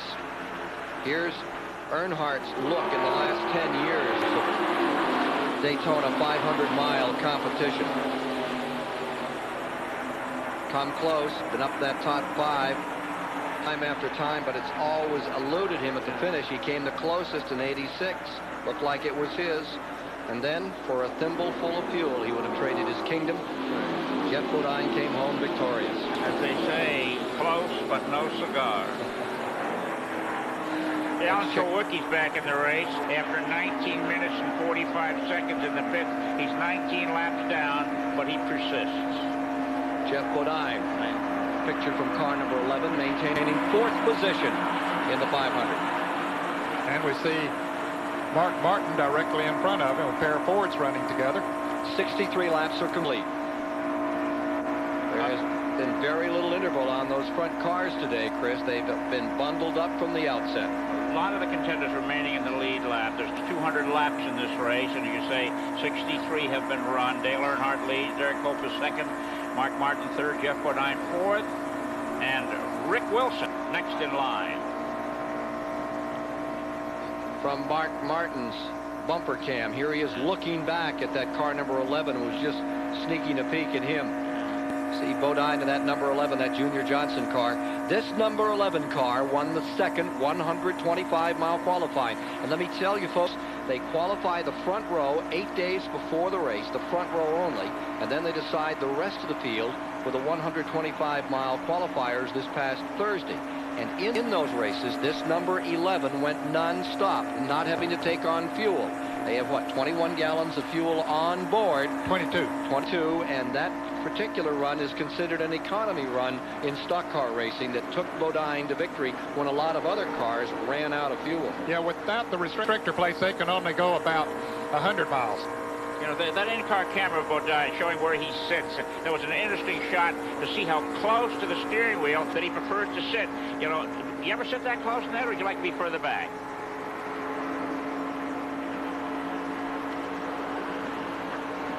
You can see he's right up there. Let's look at Mark Martin now sitting in his car. See, he's way back. His arms are almost outstretched. It's a personal taste. As Ken calls it, that Arkansas grip there, he's crisscrossing his arms there. That's got to be a tiring way to drive. He'll sleep tonight when this race is over. Phil Barkdahl just bringing his car in. Yeah. Notice Martin doesn't have his goggles on. He's driving without his goggles. Fellas, Let's notice this wire here. You wonder, has he got an electronic steering wheel? No, that's to the radio, the two-way radio, and all he has to do is push a button up here. When he wants to talk to his crew members, he pushes that button, and of course they can talk to him anytime they want to.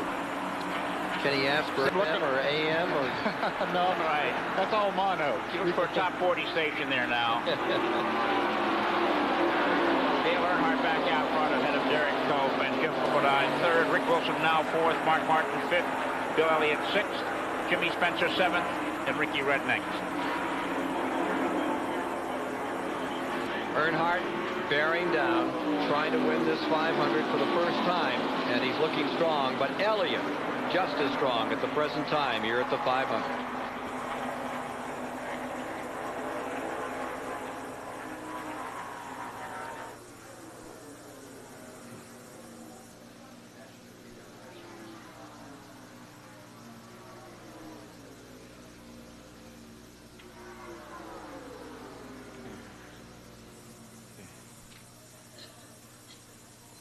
Okay.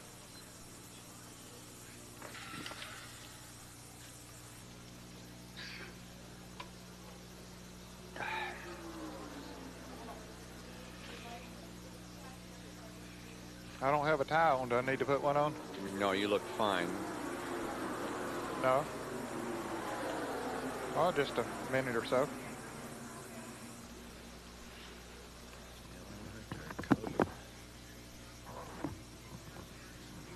Okay.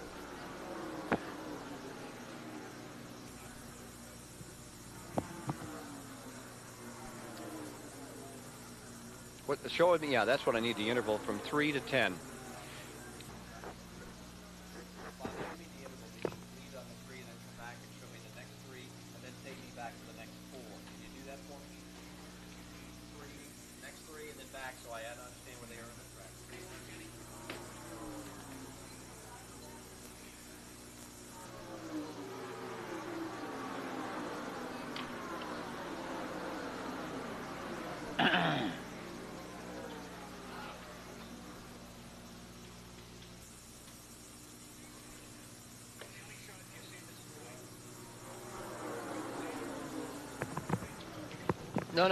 No. Yeah, just slide back. Show me the interval. Yeah. That's it. Yeah.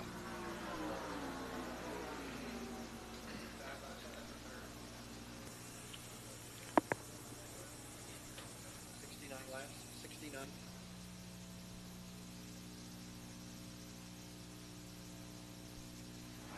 69 of 200 laps complete. Dale Earnhardt continues out in front, and then it's a choo-choo train behind. Approximately 10 cars in there. Here you see the leader, number 3. Going in second is Derek Cope. Bodine is third. Wilson fourth. Elliott fifth. Jimmy Spencer sixth. Mark Martin seventh. Ricky Rudd in the 8th position, while 9th is Terry Labonte and 10th is Michael Waltrip.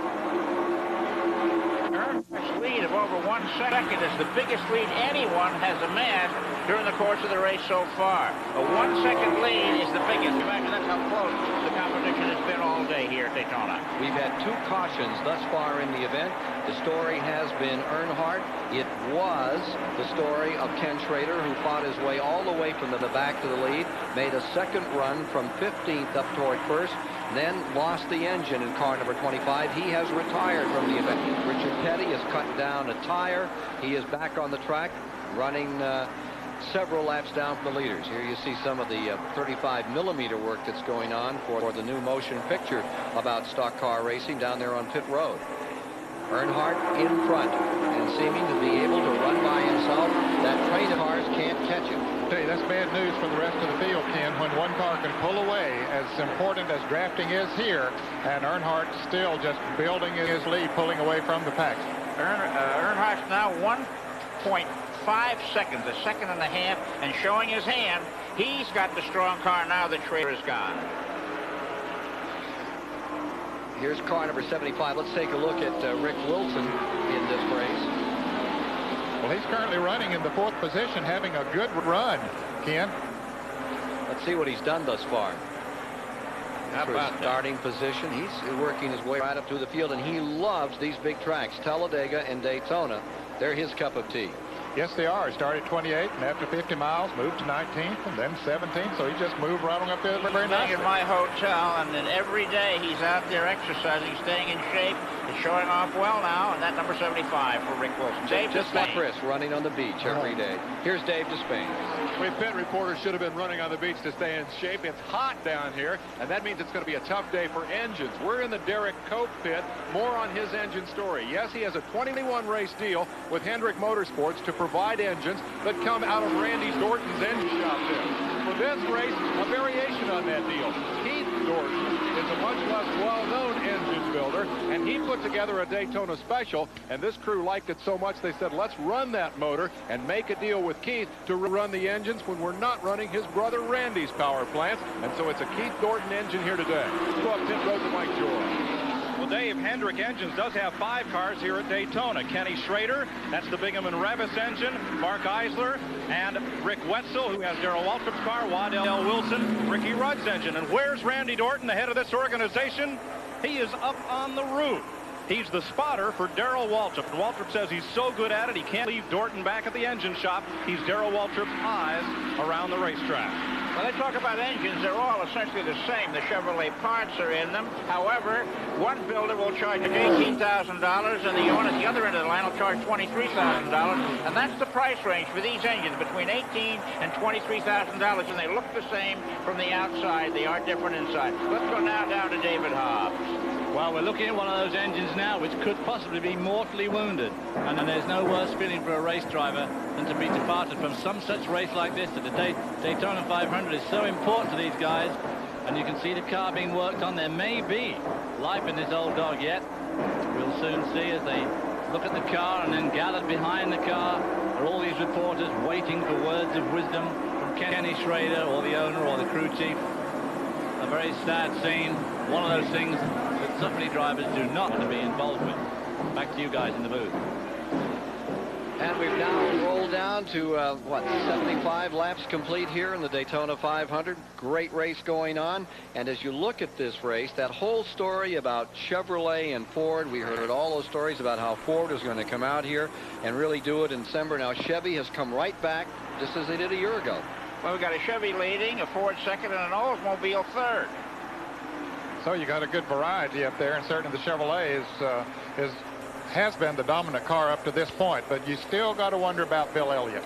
Is he holding anything back? Mark Martin still running in there very strong in the 9th position at the moment. Elliott running up there in the 5th position. So those cars are certainly to be reckoned with before this race is over.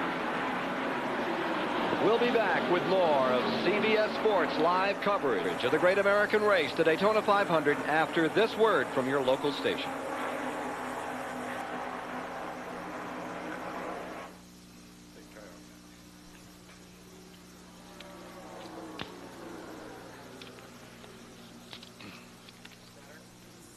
Bob, we need to get back and show some stuff back from the top 10. Go back to Davey Allison and Lane.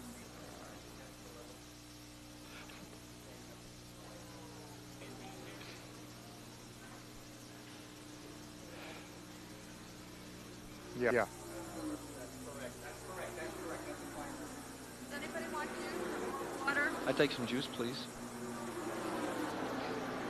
Yeah. We haven't seen Rusty Wallace. Let's go to his camera unless you don't have it there. Where's Pennington? He's leading. Water. Yeah. Water, please. What car is that on the bottom? I can't read it on the screen. Which one? The screen, I can't read. That's the bottom race car. Besides Sterling. It's Strickland, I think. Yeah. Thank you. Is Rusty right there? Should be right there. 68, yeah. Should be right there. It should be 94. Here's Moroso coming back. Wow, you got back. How many cars still running, folks? Moroso's back on. Take out. Yeah.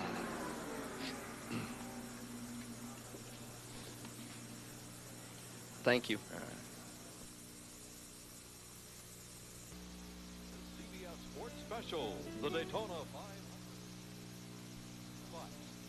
Choices for smart people. Magnavox. Smart. Very smart. Goodyear Eagle radials, the best-selling performance radios in the world. And by Haviland Superior Grade Motor Oil. Fight sludge, protects engines.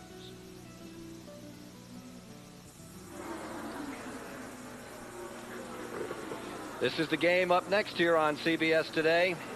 Celtics and Lakers. And Don King will be on at halftime with more on that big story breaking about Buster Douglas fighting Evander Holyfield in September for the heavyweight championship. And what becomes of Mike Tyson? Stay tuned to CBS for live stories throughout this Sunday. Here now at Daytona, showing 79 laps complete. Dale Earnhardt dominating in car number 3. Not too long ago, Jack Pennington, the rookie, was leading. Where is he now? 28. And on to pit road. Now here's the group further back. Car number 94, Sterling Marlin, heading up that count. He is running in 14th. Steve Wallace is in that group. He's unhitched himself from some of those cars. Sterling Marlin's car, and it looks to me like the number 27 car of Rusty Wallace has pulled up and is leading that group at this point. Yes, he has. So he would now be running in the 14th position, moving around Sterling Marlin.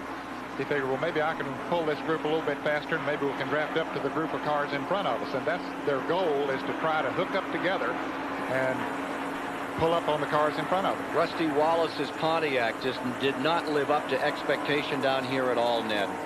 No. In fact, he has never run good on the racetracks where they require the restrictor plates. Harold Elliott with his motors thought they had it licked this year, but that's not the case. Let's go to David Hobbs. Hi, well, I'm with Ann Schrader down in the pits, a very disappointed wife of Kenny Schrader. How do you feel? Well, it's kind of a disappointing day. The guys just really had the car working well, and Kenny just did an unbelievable job of coming from the back to the front. And I just couldn't believe it when I saw that puff of smoke. It must have been between 1 and 2. Our faces went from smiles to sad. Well, you were surprised as we were that he got there so quickly. No, that Kenny said they had gotten the car working so well, and it was feeling so comfortable. And I am a firm believer when he's in a really comfortable car, he just drives the heck out of it. And I could just see he was sort of, taking it cautiously, but was able to go very fast to the pack. And, we were just thrilled to see him up there at 3rd and 2nd. Well, a disappointing day, but not all bad. She's up to the condo at Ormond Beach for the rest of the afternoon. Watch it on CBS. And on CBS is Dave Despain. Where's Bill Elliott's been? Bill's been in the thick of this battle all day, but right now he seems to be stalled in his move to the front. He's due in about 15 laps. Let's see if we can find out what the problem is from the new crew chief on this team, Mike Beam. What's Bill's trouble? He says he's got oil all over the windshield. He can't see, really. Just going to ride out here. We're going to stop in about 15 laps, and maybe we can get it clean for him. Is it a bad enough problem that you would bring him in early?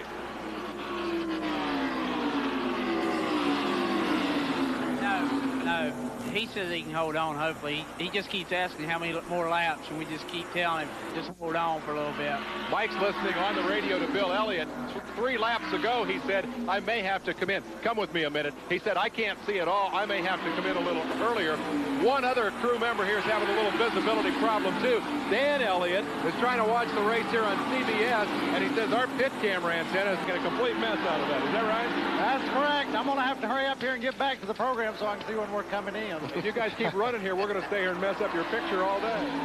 You can mess up the picture as long as we run good. I don't care. That's Dan Elliott. Let's go up pit road to Mike Joy. Dave, we had a little trouble finding the Raymock team. They have new sponsor, new colors, and a new car, Oldsmobile, after 4 years with Pontiac. And they have a new driver. Right now, 3rd place, running Rick Wilson. Bob Rahilly, you guys must be pleased. He's nearly won a major race here. May do it again today. Yeah, we're real pleased with the way Rick's running. We're trying to learn the Oldsmobile a little bit. We're a little loose right now, but we feel like we're going to tighten it up on the next pit stop, which comes up in about 6 or 7 laps. I'd like to take the opportunity to thank Jennerfeld, Food Lion, Oldsmobile for the support they've given us. I think we're going to do a real good job for them this year. We'll keep the car underneath Rick. Now tell me, is that last year's Pontiac with new skin, or is that an all-new race car? Yes, it is. That's last year's car that we rebodied to an Oldsmobile. And as you know, it was a very competitive car last year. And it looks like it's going to do the same thing this year. Well, we'll see later in this race if Rick Wilson is wearing the Emperor's new clothes. Ken, they will have pit stops coming up, green flag pit stops, if there's not a caution in the next 6 to maybe 15 laps. And NASCAR is allowing a 6th man over the wall to service the driver and clean the windshield. That's all that extra man can do. Now, normally they only allow 5 men over the wall to service the car when he comes in for a pit stop. But today they are allowing a 6th man. In fact, they've made that rule since the race started. So I don't know what's happening, that they're getting oil all over their windshields out there, but they are allowing an extra man over the wall to clean the windshield. That's a sensible step for safety, because when a driver can't see, that's a dangerous situation on the track. And I commend NASCAR for that move. Derek Cope, 2nd spot. Rusty Wallace. His Pontiac back further in the field, currently shown in 16th position here in the Daytona 500.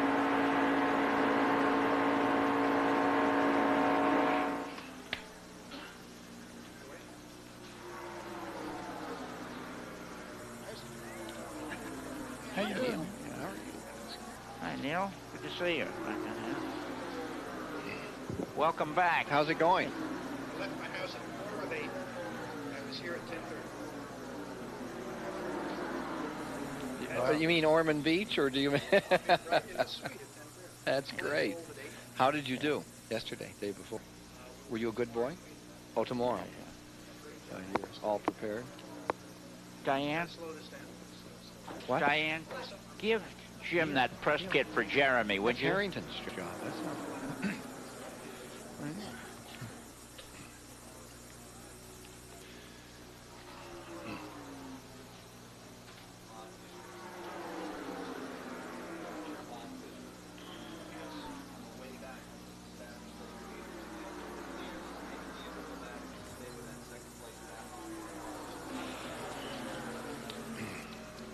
As Earnhardt's 4 7/10 seconds ahead. Yep.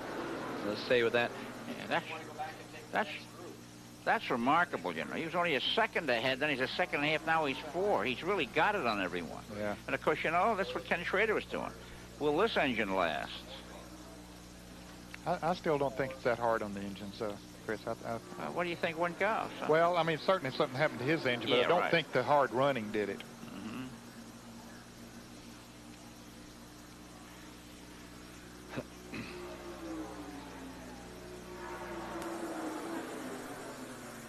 Good.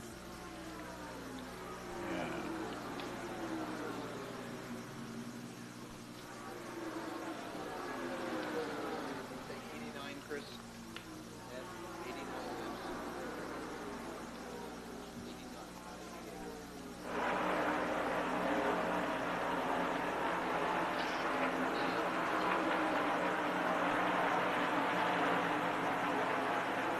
The view from the Goodyear Blimp Enterprise of the Winston Tower here at the Daytona Speedway, sold out.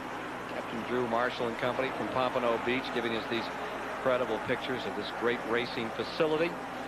And we take a look at the rundown after 200 miles have been completed. We're actually moving toward the halfway point. One more lap and there will be 90 laps down, 10 laps to go, 2 cross flags in the event. 30 cars are running in the lead lap as you saw that rundown. All the lead. The crowd here today, Ken, the largest in history, the first time in the history of Daytona Speedway, they let no cars in the infield after last night. The infield was full all night long. Not a single spectator's car was permitted in the infield this morning. Checking that interval and stretching to 4 seconds between number 3 Earnhardt and then number 10 Derek Cope from Spanaway, Washington. Jeff Bodine in the Junior Johnson red number 11 Ford in second. These are lap cars. That's Alan Kowicki right there. And Earnhardt coming into the pit road. It's the leader. The leader is on pit road just before halfway. Here's Dave Despain. And it will be follow the leader here on pit road. The Purelator team of Derek Cope is ready to go right behind Earnhardt. Here comes the leader in, and he's going 4 tires on the right side. Chocolate Myers goes to the gas. It looks like it'll be right sides only. And right behind him, Derek Cope should be coming down pit road as he is expecting to make his stop on the same lap. The crew standing by. Earnhardt in and out, and still Cope has not come on pit road as expected. He has taken over the lead, Dave. As a matter of fact, Bill Elliott came in, but Elliott just got into the pits. Now Derek Cope coming into the pits. Elliott just got in as Earnhardt was going out, but Derek Cope dips down now to come into the pits. The Chevrolet number 10. How about that pit stop on Earnhardt? That seems slow. 15.95 seconds for 2 tires. That is slow. I tell you, it took more time to put in the gas than it did to change the tires. Now here's Derek Coe making his pit stop. This is the Whitcomb Racing team. They come from the state of New Hampshire. I think that is an unusual spot, but let's go to Dave Despain. Buddy Barrett, playing the strategist here, elected to stay out one more lap. He told us he'd follow Earnhardt into the pits. He did not do that. He stayed out. He led the race for a lap, and now goes to the right side tires. It was a slow stop for Earnhardt. The problem was with gas. The stop for Cope will be even slower at 17:21 for a much less experienced pit crew. They're back underway. Davey Allison moving up through now in the car number 28. Now that really looked like the kind of garage I'd like to go to. Didn't get any free mugs or glasses, but they certainly got him in and out. That's right, no dishes. But listen, here he's a minute and 14 seconds in the pits under a yellow flag a while ago. Now he's leading over Jeff Bodine and Terry Labonte. So they did get the front end fixed right. They got the toe end towed right, didn't they? Yeah. Robert Yates, he'll tweak it till it's right. Crew chief on car number 28 for Davey Allison. Remember last year, right here in the backstretch, he rolled over and kept on running. Slid into the grass, went wheel to wheel. It looked like one of those old Economacky shows on a quarter-mile track in New Jersey. What's Jeff Bodine waving about, Ned? He might be coming into the pits. No, Davey Allison is coming into the pits. Jeff Bodine going by on the outside. Let's see him. Look at the work, how hard Bodine is working from that in-car shot. That's interesting. Now Davey Allison comes into the pits. He gives up the lead. Brett Bodine going out of the pits. It's green flag pit stop time for scheduled stop for everybody. Let's watch Mark Martin now as he comes in and his crew. Here's the number 6 coming in for its stop. This is how the driver sees it. You're watching it live in the 30-second 500. And that's Robin Pemberton, his crewman, changing that tire. With the crew cam on, that's the way that he's seeing it. Let's go to Mike Joy. Right side tires only for Mark Martin. Remember, they got gas only on that last pit stop. They get a full 2 cans and send Martin out. 15 seconds. The third. That isn't bad. It takes, as Ned said, it takes a while for the gas to get in. A lot of jerky movements there. And here he is, back on the track, tooling up on the track. Well, earlier this week, this was the man I had picked to win this race, Mark Martin, because of so much testing and so much determination on everyone's part from Roush Racing. Everybody comes in determined, but they just did so much work over the winter. But I got to tell you, I had a change about Thursday with Earnhardt's performance. Now, Ken, he's all the way on the backstretch and just now put it in 4th gear. They put a very high 3rd gear ratio in there so they can keep the RPMs up on the engine, and they go way around the track before they finally put it into high gear. Kyle Petty, number 42, back on the track, not currently in the top 20. Here's number 11, Jeff Bodine, the leader, the 86 champion. Now remember, he got very good gas mileage the other day, but now he's coming in for some gas. And Dick Trickle, number 66, making himself known on the outside. Back to Mike Joy, waiting on Jeff Bodine. Shorty Edwards has the signboard out. Tim Brewer has the wrench in hand, ready to go to work on the car that went the distance to win the qualifying race Thursday. Brewer around the right side on the front. Mike Hill around the right rear tire. The Jack man is Pete Wright. Henry Benfield back with Junior's team after some stints with other shops has that first gas can in the air, and it's away. Doug Betty has the catch can ready as Benfield puts in that second can. They're doing all 4 tires. Mark Cass has already loosened up the left side lug nuts. Junior Johnson looking on. Tim Brewer hammers the nuts home at the front. Mike Hill at the back. 22.5 seconds for 2 cans of gas and 4 tires. That's interesting because that belongs to the pit stop, but he's got 4 tires. Bill Elliott was 18 and 5/100 seconds, one of the slowest of the Ford pit stops. Davey Allison was the fastest of the Ford men at 14.1, but he only got 2 tires. So Bodine now, Junior Johnson, wants to do it his way, kept him in there that extra time, so he's good now for another 100 miles. Sounds like a good move. Yeah, I think that's good strategy, really. The car perhaps wasn't working quite as good as he wanted to. Darrell Waltrip now coming into the pits, and as we see Jeff Bodine looking at the tachometer and getting that car up to speed, but I think that was a good move on their part to put all 4 tires on. Here's Darrell Waltrip in the pits. Car number 17, he's been running up in the top 20, was 19th on the last rundown. Quick stop for Waltrip. Now he's going to take off in 1st gear as we see him go out of the pits. When he gets down about the end of pit road, he'll come down into 2nd gear. Here he goes now, about to change into 2nd gear. But they have to stay down on the inside of the racetrack as they go out. There's a line. You see that yellow line? Then it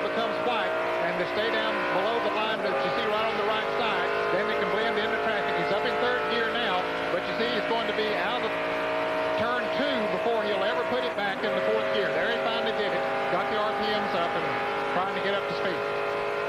Dave Despain. Bobby Hillin on pit road, marching to the front thanks to all these pit stops, gets his shot at service now as his crew goes to work. Reunited with Harry Hyde last year. Veteran crew chief opts for the right side tires and fuel only, and Hillin is back into the battle. 15 and 4/10 seconds on Bobby Hillin's stop. Here's Davey Allison back in. Hey, this is the second pit stop for him. He was in a little while ago, so this is an unscheduled pit stop for Davey Allison. Now they're coming changing left side tires. I bet he had a vibration or maybe a tire going down. They're looking, Ned, to see which tire is a problem. I guess one of them giving trouble. 3 laps away from halfway, and that's worth big money this year, that halfway mark, Ned. Yes, it is. $10,000 to the driver who leads at the halfway point.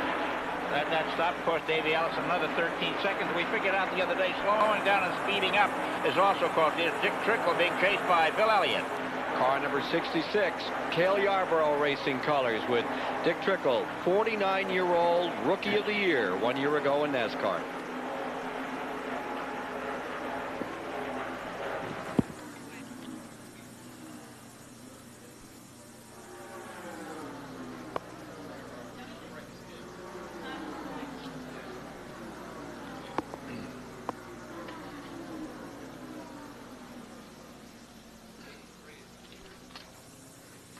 I don't think we ever.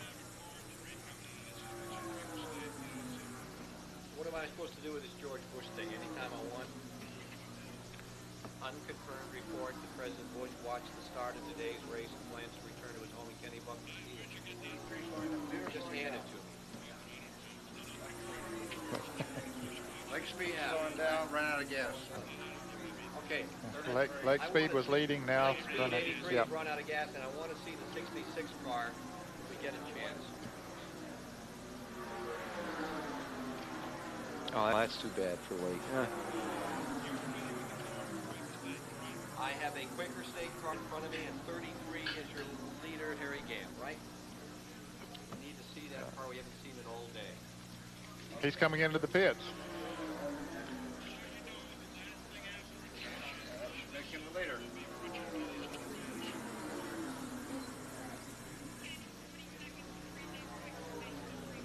Then I see the summary, and then you're going to show me the Richard Petty thing, right? Thank you very much.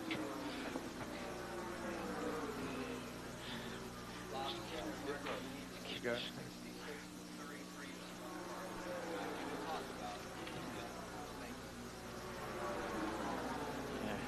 Did he get the money? Yeah, on pit road.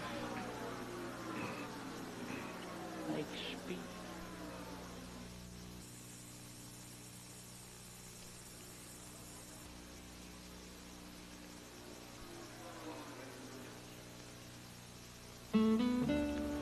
The Daytona 500 race summary is sponsored by Quaker State. The big Q is one tough motor oil.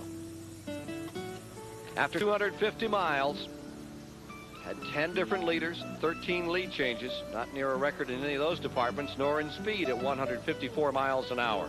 We've had 2 cautions for 12 laps, and 4 cars are out of the race.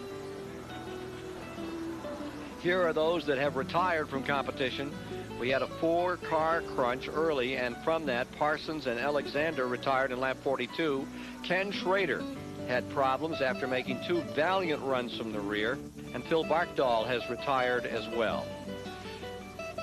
One of the major moments in the early going, Richard Petty cutting a tire down, losing control, but not losing control. The car was out of control. He gathered it up, never got it in the wall, and he is able to continue in the event. And you notice Rob Moroso was involved in the 4-car accident a little later, and we didn't have his name up there as being out of the race. He's back in the race now. They made repairs on his car number 20, and he's back out there running. The leader at the present time is car number 3, Dale Earnhardt.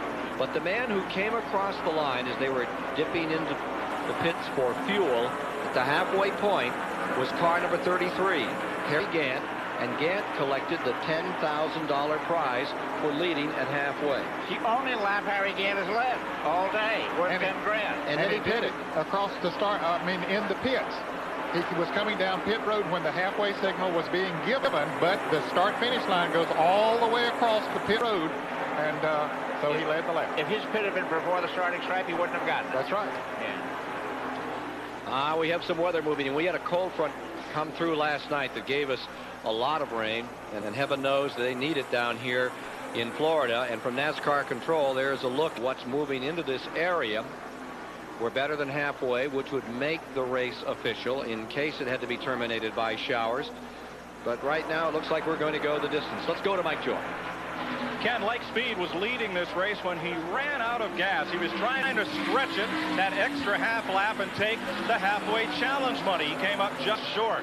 This is one of the few teams that does not use a computer for fuel mileage. They keep all of their lap times and predict when they'll make their pit stops on paper. Here's David Hobbs. Well, I'm in the pits with one of the most incredible people probably in the whole race ground today, and that is Rick Hendrick, whose cars were on the front row today and last year, and your very first trip to Daytona itself was only in 1983. Where do you go to next? I don't know. I'm hoping we were going to go to Victory Lane today with one of our cars. It's a long race, and Schrader's out of it now, but you know, they're running good, and we always like to do well down here. We've had a lot of tremendous success. This is a place that we want to always do well. This is the Super Bowl of our sport. Well, first and second last year, Ken Schrader made an amazing run to the front. What did you think of that? Did you expect it? Well, you know, we told him to get to the front as quick as he could, but be careful. And I've never seen a car come through the pack, especially since we've been running the restrictor plate as well as that car did. Kenny did a heck of a job of driving, and just a credit to the setup and the car with the backup car to come to the front in 20-some laps. So, and he was just taking it easy when we had a failure, but that's racing. Well, unlike most owners down here, you've got two more shots in the locker. You've got Keith Rudd and Darrell Waltrip. Can either of those two guys win this race yet? Darrell is getting comfortable. He's adjusting the car. He feels okay. Ricky's really happy with his car. He's been running in the top 10 all day, and they're just waiting to get him right there at the end. There's no sense in going out there racing right now as hard as you can go. So we got our hopes up, and we're going to run them hard there all day. Well, you've sort of started to take over NASCAR, front row twice in a row. Any other plans after NASCAR days? Not right now. We want to win the championship this year. We're working awful hard towards that goal. You know, all the teams are doing well, and we're just excited about what we've got to look forward to this year. We've had a great year last year. We're off to a good start. So we're just going to try to do the best we can with what we got. Okay, well, that's Rick Hendrick, a very powerful man in NASCAR circles, but a bit disappointed today. Ken? The second place battle is where the story is right now. There lies Derek Cope in the Whitcomb car. Number 10, Terry Labonte there, Jeff Bodine, Rick Wilson, all in the mix. Lapping number 42, Kyle Petty, the Felix Sabetta's car on the bottom of the racetrack. Here's Mark Martin's number 6 that was line 6. He tries to move beneath Rick Wilson. Rick tagging along with his old buddy A.J. It had to be the halfway mark before Rusty Wallace became a factor, and he's moved into the top 10, the defending national champion. Here he is taking a look on the track there with the champion, Rusty Wallace, into the main straightaway. That's Dick Trickle right in front of him in the number 66 Trop Arctic car. They're running 8th and 9th now. Trickle running in the 8th position, Rusty running in 9th. And Joe Ruttman, a lap car just on the bottom there as they approach turn number 1. But Dale Earnhardt has pulled out to about a 10-second lead over Derek Cope, who is running in 2nd place. This is remarkable, the performance of Earnhardt's car. 10 seconds is an unheard of lead here these days. Now, looks like Atlanta at the end of the season. Richard Petty is back on pit road. Atlanta last year, final race, Earnhardt just ground everybody down before he won that 500. Petty came in a little bit crossways. He was about to lose it coming into the pits and didn't get into the pits quite as straight as he would like to have, but this is an unscheduled pit stop for Petty. Right side tires, maybe going around for left side too. Again, the King had trouble here, cut a tire down in turn 1. He did a masterful job of keeping it out of the wall and able to continue. You know, one of the things that just puzzles me, always will puzzle me, is why it is when one of these cars has a soft tire, the driver nor the crew can tell which one it is, and they have to change all 4. Why is that, Ned? Well, it's very difficult at these speeds because on the high banks of a track like this, there's so much pressure on each tire, it's difficult to tell. You can tell that one is down, the car will get loose, but it's very difficult to tell which tire it is. Dale Earnhardt continues to blitz him here in the Daytona 500, looking for his first win in the Great American Race.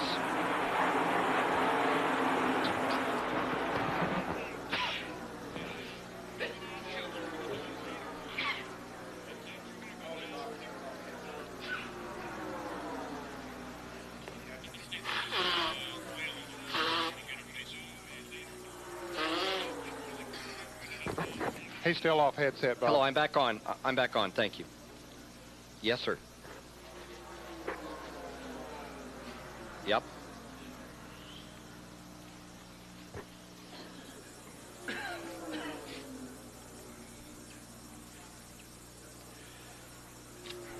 Bob, do we have a complete rundown at halfway? We need to see it. We really need a complete rundown.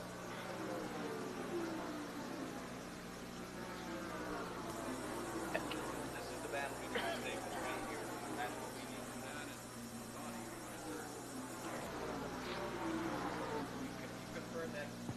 That's the problem. Yep. We need a complete rundown for halfway. And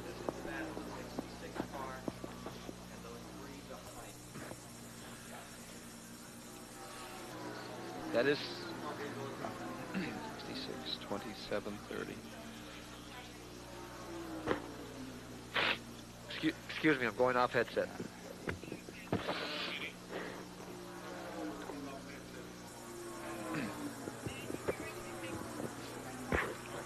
Thank you. I'm with you. Oh, let him go.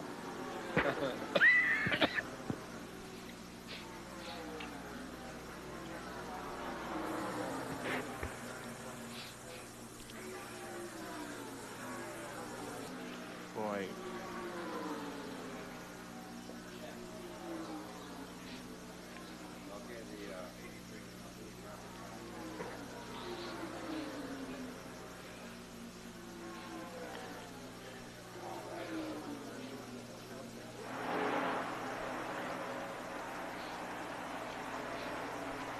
Well, here are the standings after 270 of 500 miles with Earnhardt out in front.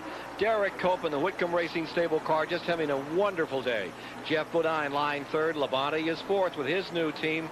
And the Jackson brothers have got to be happy about his run. In the second five, Rusty Wallace found himself ninth after 270 miles with Mike Waltrip rounding out that top 10. It's the first time we've seen Michael in the top 10, but he's had a good, steady run so far here today. Running 11th is the Bobby Hill car. Bill Elliott is 12th, Morgan Shepherd 13th, and Neil Bonney 14th, Jimmy Spencer 15th. And there you see the number 66 car, followed by 27 and 30, 8, 9, and 10. Right there, Dick Trickle for Cale Yarborough Racing Colors. Stays up in the top 10 at the present time. Tough race driver. He looked really good in the 125 milers, Chris. Oh, that he did. You know, he won Rookie of the Year honors even at his age, and he gets an extra $1,000. Every race he runs this year, it's a 29 race schedule, so that's $29,000 for Dick Trickle. He's won over 1,000 races in his career, and most of those races never paid $1,000 or more to win. One of the interesting things that Trickle said the other day was, says, you know, in the old days, I ran the rookie meetings.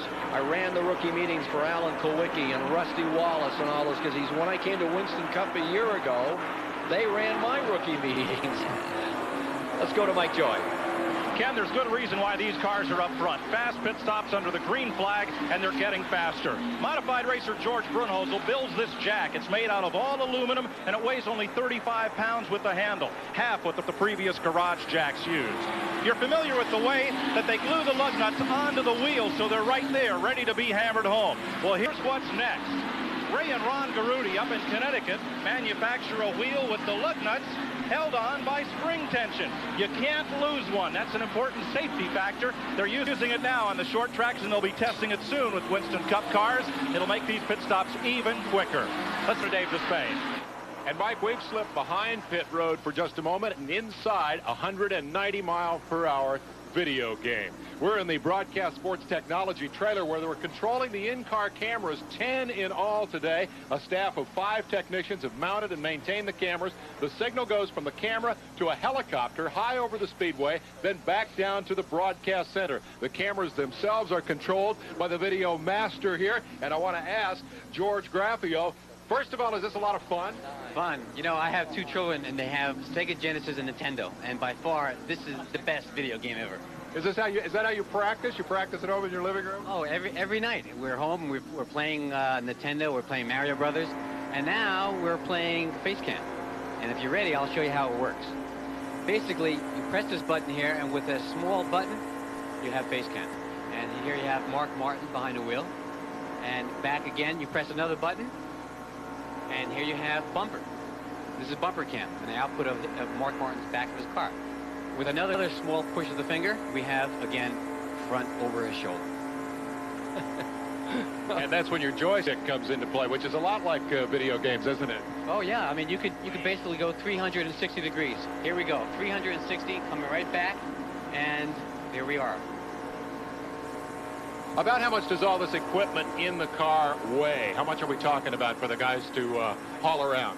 I think basically it has to be less than 20 pounds. I mean, I think that could be wrong, could be more or less, but 20 pounds is basically it. Point is, the technology's come a long way over the years, hasn't it? Oh, without a doubt. If you remember the first time we done this in 1981, I think we just had one static camera, and now we can rotate 360 degrees. We have an output of 3 different cameras in one car. I think we've come a long way. If you like the pictures, here's the guys who make it possible. Let's go back topside and see Mark Martin pit. He's running in 6th position. You see behind him Richard Petty running several laps down. Dave Marcus in his 23rd Daytona 500. But Mark Martin's pit crew is out on pit road with the signboard ready to bring him in. We'll see if he does come in the next time around. Not that lap. You can see there is the man out with the pit forward. Remember, he has fallen back to 10th now. Up to 9th has moved Michael Waltrip. To 8th is the Rusty Wallace car. You know, it's interesting. He's coming in on lap 118. 120 is 300 miles.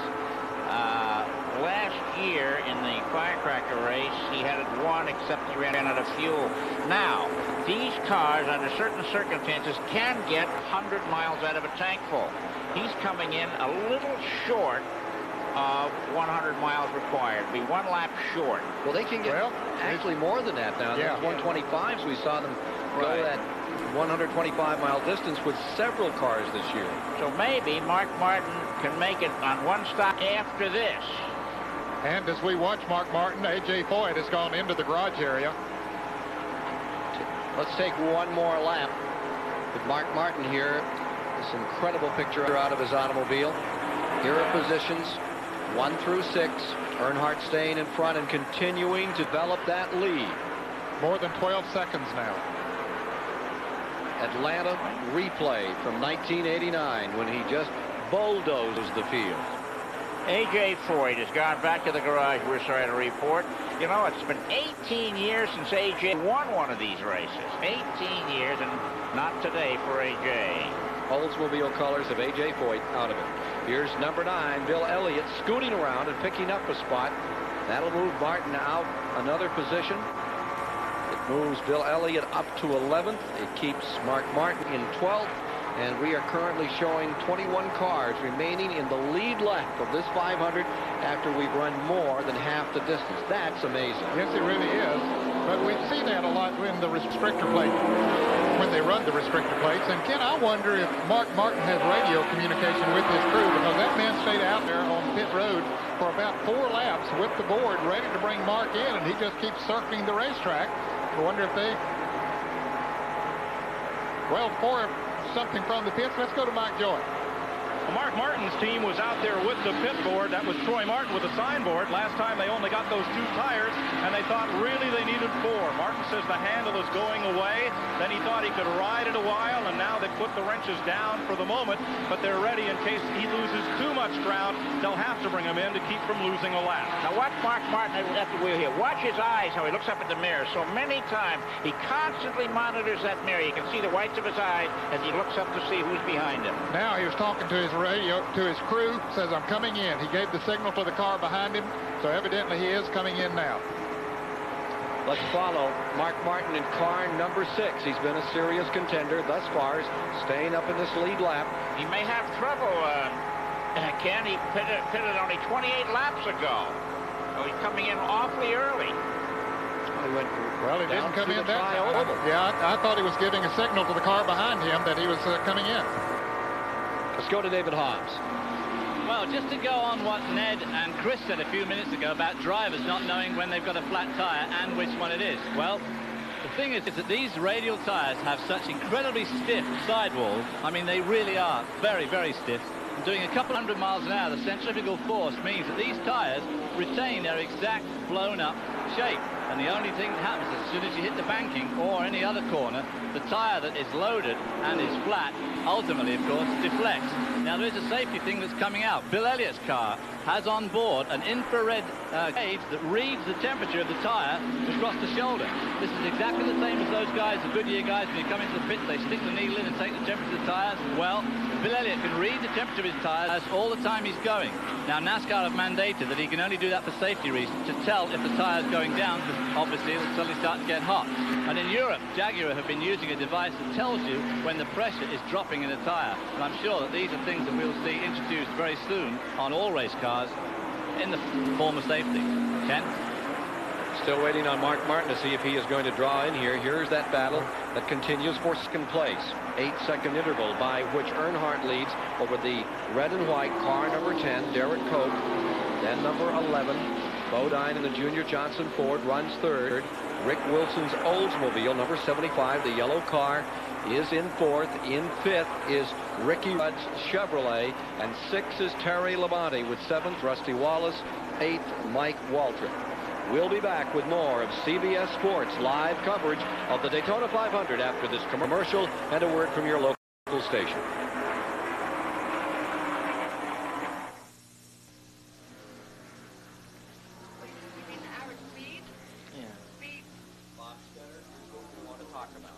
We want to see the 3-car and back and show the intent. Show the intent. See the 10, the 11, the 75. And we want to go back and see, keep coming back in the same camera, the 5-car in 5th, 1-car in 6th, 7th, so we know where they are around the track. There's 6. There's Martin finally coming into the pits. Three comes out first, and you're going to pan back and show us that pack of 10, 11, 75. Then you're going to keep panning back and show us car 5. You're going to pan back and show us car 1. You're going to pan back and show us 27.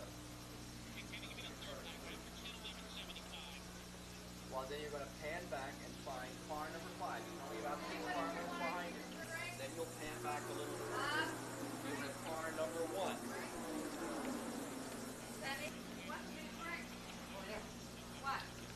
They're a ways back. It's like 6 or 7 seconds.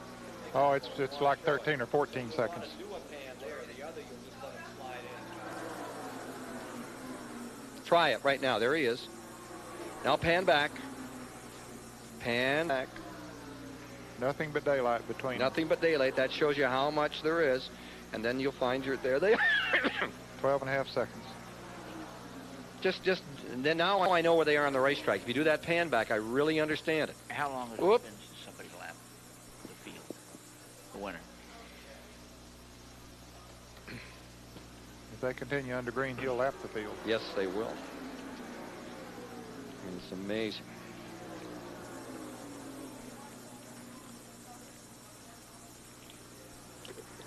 We need to establish that Mark Martin did make that pit stop. He's a lap down.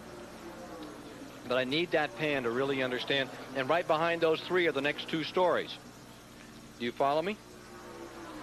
Thank you. Thank you.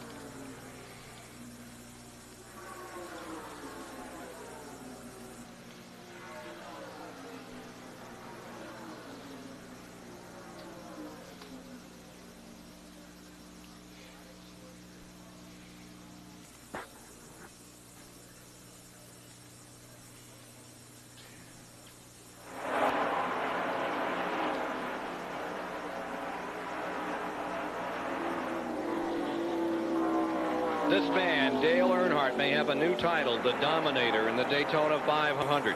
He now leads by better than 12 seconds. There's the interval back to that flock of cars running for second, third, fourth positions. Derek Cope, Jeff Bodine, Rick Wilson. And then behind them, you see the number 5 car. That's Ricky Rudd, and that yellow machine that is running in the 5th position. Terry Labonte's machine is running in 6th, just behind that group. Further back in the field, you see in 7th, Mike Waltrip's number 30 car. In 8th is Rusty Wallace, 9th is Bobby Hillen, and 10th is Dick Trickle. Now you see the yellow car number 5 there, and then that black machine? That's the car of Ricky Rudd in 5th, and that black car is the Jackson brothers, number 1, and they're closing up.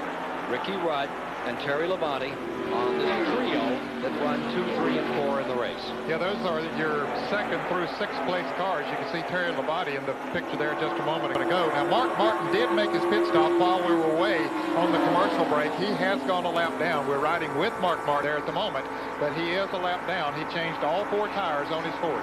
The average speed at 120 laps was 160.666 miles an hour for Earnhardt.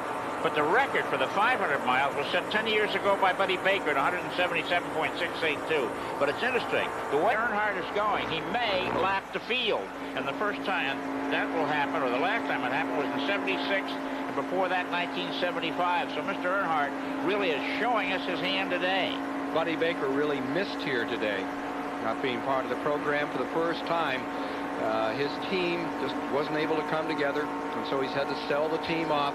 And the man that won that race in 1980 at 177-mile-an-hour average is not in the starting field. Here's Mike Jordan. Well, if there was a gas gauge in Mark Martin's car, it would read full, and a tire gauge, it would read new. Jack Roush again playing the percentages. Before they took on fuel only, then they got just 2 tires, and they found the car just wasn't working. So before they got further and further behind, they had to come in and take on 4, and that has put them down. Let's go to David Hobbs. Well, I'm with A.J. Foyt in his pit. A.J., you quit the race. What happened? Well, actually, the heat, and I had a new uniform. I had a brand new helmet, and I guess the glue that was in it just got me completely drunk. And right now, I don't think the average person can smell it 5 minutes if you want to smell it. Yeah, I can smell it okay. Otherwise, the car was running good. It was running pretty good. We had to draft all day, but I just got so dizzy there that I felt like I was going to injure myself or somebody else, so I just had to quit. And, I just can't. I don't know how people can take dope and drive, because you're talking about a drunk. I was drunk the last 20 laps, and I figured park it before I hurt myself or somebody else. How many more times are we going to see you back here at Daytona 500? Well, I hope we come back at least a couple times, but, you know, we've had our luck. We've won about 3 of the big races here. We're happy, and we're running good today. Started off bad here when we got here, and we run good in 125-miler, and we're running good today till we had a problem on one of the pit stops. Just one of them things. We had a, you know... Yeah, well, that's tough luck, A.J. Thanks very much. And back to you, Ken. A.J. out with fumes. Poor A.J. came unglued here today. I'll tell you, that's the first time that I've ever heard, and it was very nice to hear him be so honest about what the reason was, but I've never heard of that being given as a reason for a driver being out of a race. It's a strange one. Somebody at WC Fields would have said somebody left the cork out of his lunch. Dale Earnhardt, number 3, stays up in front, about to lap Jimmy Means, hovering overhead. That Goodyear blimp Enterprise giving us these pictures of the Daytona 500. Earnhardt's lead, incredible. He's led 100 of 126 laps.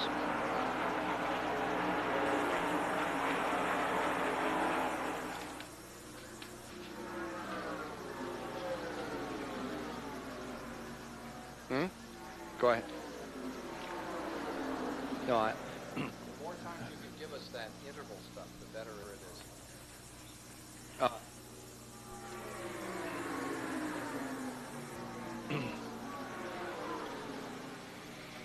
And if we can go back down over the list, even if we just do it by audio, I'll be glad to read down over the top 20.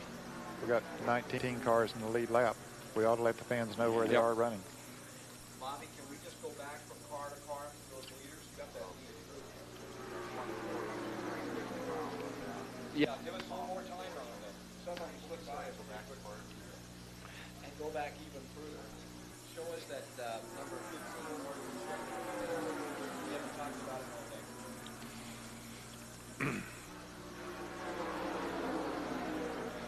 Didn't Richard lead 184 of 180 in 64? How many laps? It was an incredible number. Yeah. Lead on pit road. Leaders on pit road.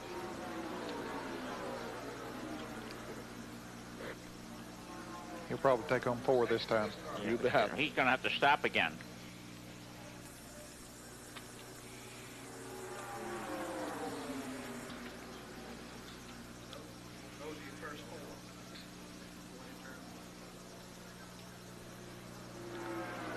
He'll be gone.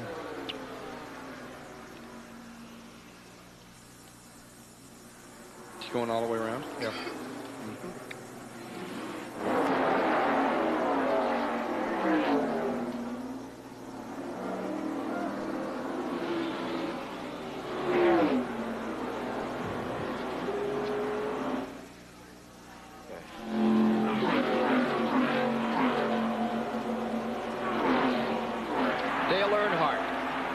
Slowly only because he just pitted car number 3. He's just come out of the pits.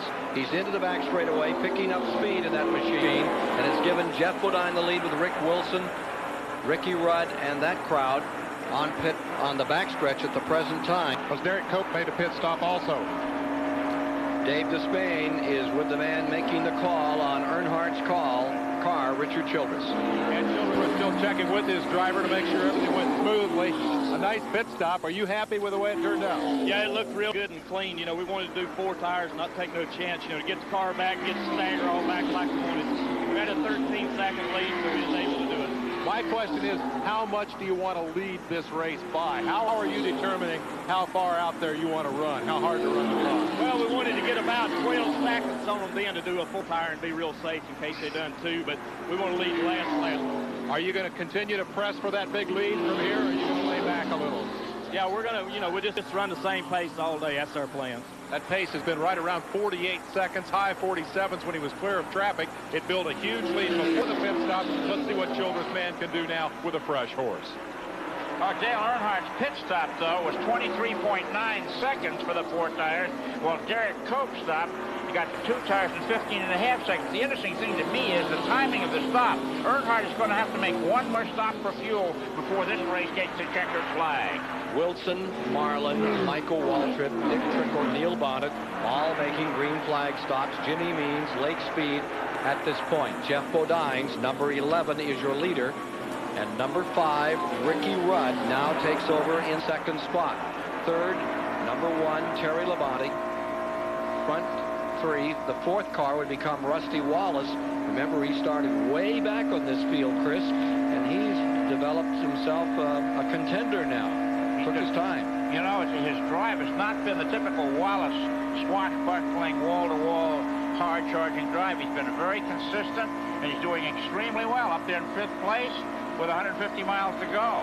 And he started 38th on the field. These are green flag stops. Earnhardt willing to give up that lead for that 4-tire change. This is the battle for the lead. And here's Rudd alongside Jeff Bodine and going for it. The Ford on the inside, the Chevy on the outside. And Rudd makes it look relatively easy there. Both of those drivers will have pit stops coming up here very shortly as well.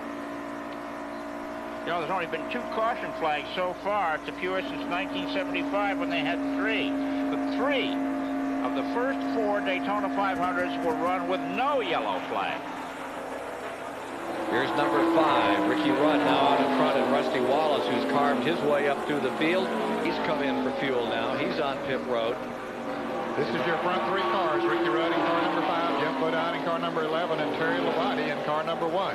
Looks to me like number 5, Ricky Rudd's getting ready. He ran that car out of fuel in a 125-mile qualifier, and he's diving onto pit road. Here's Rusty Wallace pulling back on the track after he stopped for fuel and road. And he's already has it up in 3rd gear as he goes on to the banking now as he heads into the turn. 139 laps are complete as they make these stops of the 200 in the 500-mile race. Mike Joy. Here's Ricky Rudd in for his stop, and they're doing it a little different, Waddell Wilson's team. Not right, but left side tires for Rudd's car. To adjust the stagger that way, they changed the rights last time. They changed the tires quickly. Then they have to wait for that final bit of gas to dribble down, and then Rudd is away. And as he comes out, car number 1, Terry Labonte has just slipped under number 11. And Terry Labonte went sideways. He really did get sideways. Oh. Hold on. He did a good job of bringing it back in. Jeff Bodine now coming down pit road. For his pit stop, we'll watch him come in. Shorty Edwards out there with the pit board. Brave souls, those that goes out there with that pit board, but Shorty stays right there with him. And of course, he comes around to clean the grill off the car while they change the right side tires and fill it up with gas. Sooner or later, you take that job, you do get upended. You become a hood ornament. Yeah, I said right side tires. There too, like the car number 5 changed left side tires. Now remember the last time they changed right side, so this time they changed left side tires. Pretty good pit time, 14.5 seconds. Yet all of the contenders that are stopping now will have to stop at least one more time before this race is over. Let's take a look from inside one of the cars as we watch what happened to Terry Labonte. This is Bodine's pictures of car number 1. Woo. Labonte, as he started off at turn 4, the back end broke loose, but he did a great job of saving that car. Well, what about the driver in Bodine's position? You're watching this happen directly in front of you. He was very, very cautious at that time as we look at it from another angle as the back end gets loose. And Bodine, I'm sure that back off this side, well, not much. He's coming up on him, but he sees that Terry apparently is going to get it straightened out, so he just barrels on around. Terry Labonte's number 1. The one thing you don't want to do is overcorrect. Here's Mike Joy. Tim Brewer is crew chief for Jeff Bodine. Tim, you were in not that long ago for 4 tires, and you're right back in for left. Well, Earnhardt seems to have a slight advantage over us, as you can probably see, so we're going to have to change up a little bit. See if we can change the strategy in here and maybe get a little bit closer to him for the shootout here later on. It's one of those deals. We're going to stop and get gas, and he's going to stop and get gas, and we're going to let them 2 guys have at it, Mike. If it comes down to a drag race, can you run with him? He's awful strong. And we'll see. Back upstairs. 142 laps are complete. And it's getting down to that time when gamblers play the long odds in the Great American Race. Terry Labonte, car number 1, leads at this moment. Bobby Hill in his second, and Earnhardt's back to third.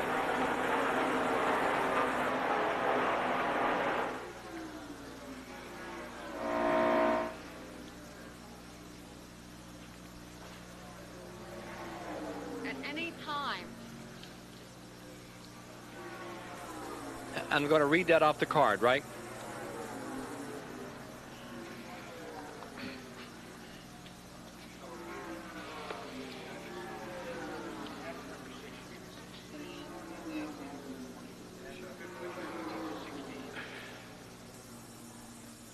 And then pick up there again. Wait a minute, say that again. Oh, I see. Don King. Sure. Okay, that's coming up next.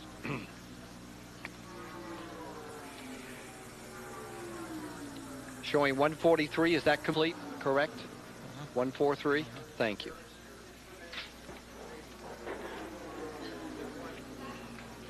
You need to show me these cars, the 1, 8, and 3, and 17.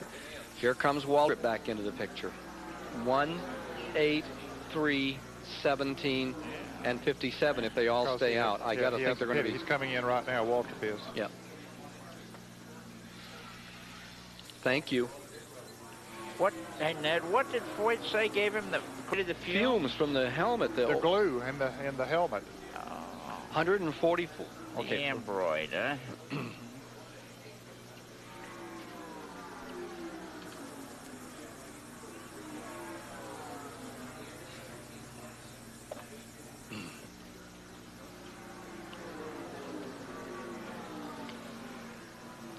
Yep.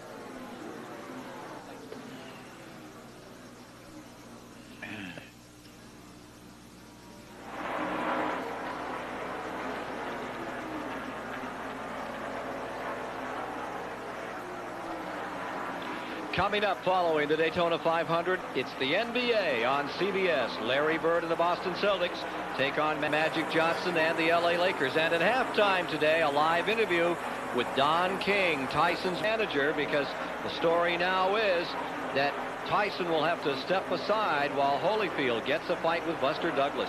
And tomorrow at 1:30 Eastern, bonus coverage of the NBA, when Akeem Olajuwon and the Houston Rockets take on Michael Jordan and the Chicago Bulls. Here is Jimmy Spencer's car on pit road that's been running up here with the leaders. And the one car that has been leading, car number 1, is in the pits. Terry Labonte. Here's Dave Despain. Leader on pit road, Roger Fortney goes to the right front. Tony Lambert to the right rear as they clean the windshield and gas the car. Labonte trying to get in and out and salvage this lead, although that's going to be very difficult to do as they will go to a 4-tire stop.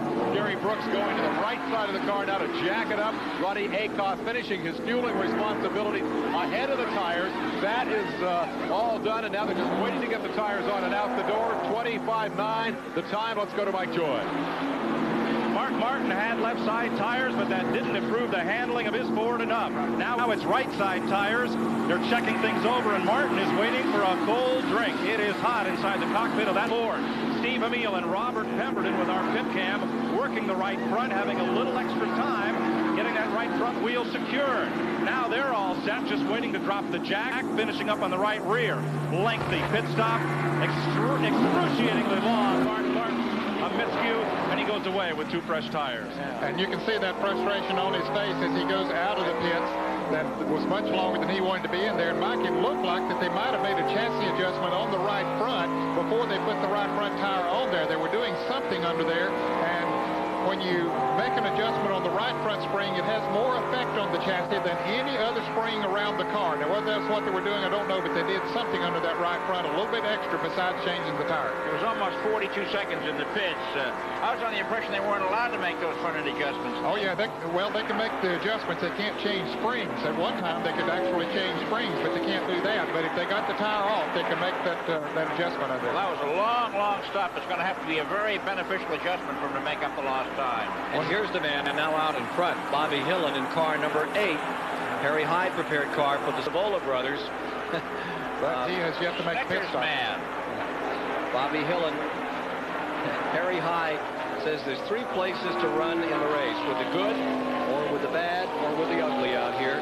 And from their starting point today, they really came out of meanness. They moved their way back up through the field. He says he doesn't like cars to start too far back in these races. This had a good run. This team has a second car just for testing its truck and a crew. It's as though they were going racing or they go to test tracks just to make sure the car is right for the track, and it looks now like it's paying off. Let's take a look at the Budweiser leaderboard. After 350 miles, Terry Labonte was then leading with Bobby Hillen in second, Earnhardt third. Earnhardt's now up to second, Darrell Waltrip. Taking a look at that second 5, Bill Elliott still in there. We have 11 cars in the lead lap on our Budweiser scoreboard. And at that point, the 11th car was being shown as Wallace with Wilson and number 5, Ricky Rudd in those tail end positions. We now have perhaps a sleeper on our hands. Bobby Hillen may be able to make it to the checkered flag on the onboard fuel. He's the only one on the track right now that can do that. Dave Despade. Harry Hyde, the man who has built this team into a contender, waits with the signboard. His young driver, Bobby Hillen, comes down pit road, overshoots pit. Hyde is known for bringing along young talent, and he gave this man his first super speedway win. As they clean the windshield, Hyde's team go to work. It's a crew that he's had around him for years, and they are going to go to the right side, then come back to change the left side tires.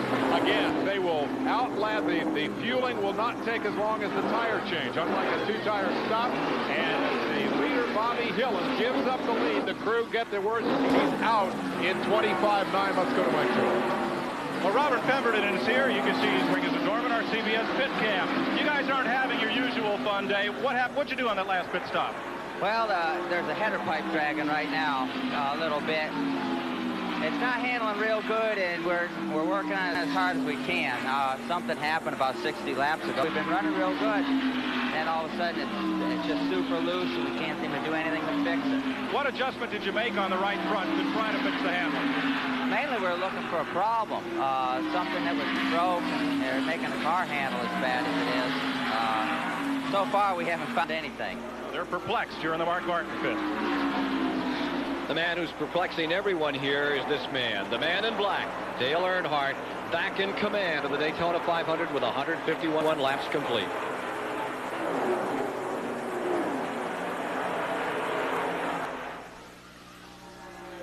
Bobby? Bob? I'm going off headset for just a minute. I'll be right back, okay? Thank you. I better stay.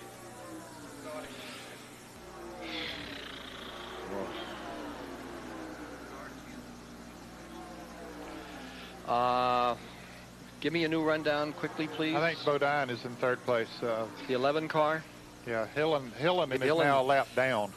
Can you change that leaderboard? Hill has gone down. Thank you. Lost a lap? Yeah. So Earnhardt was about to pass him for the lead when Hillen came into the pits. And as a result of the 4-tire change, he went a lap down. He's right behind Earnhardt, not too far behind him.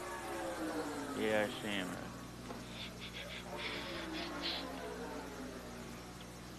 Earnhardt trying to put a lap on Dick Trickle. You're not having much luck. No, Trickle using up the racetrack. Position on Trickle, please. On Dick Trickle. He's about 13. And he's in the lead lap. He's trying to stay there. Yeah. That's the story.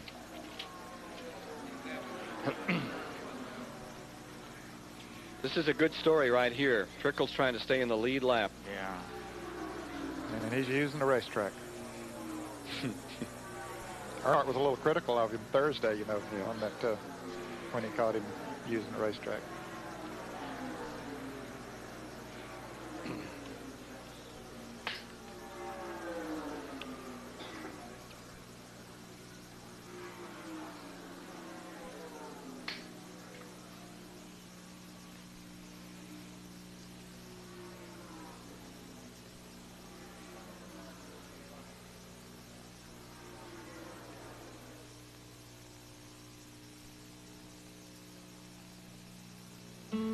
This Daytona 500 race summary is sponsored by Quaker State.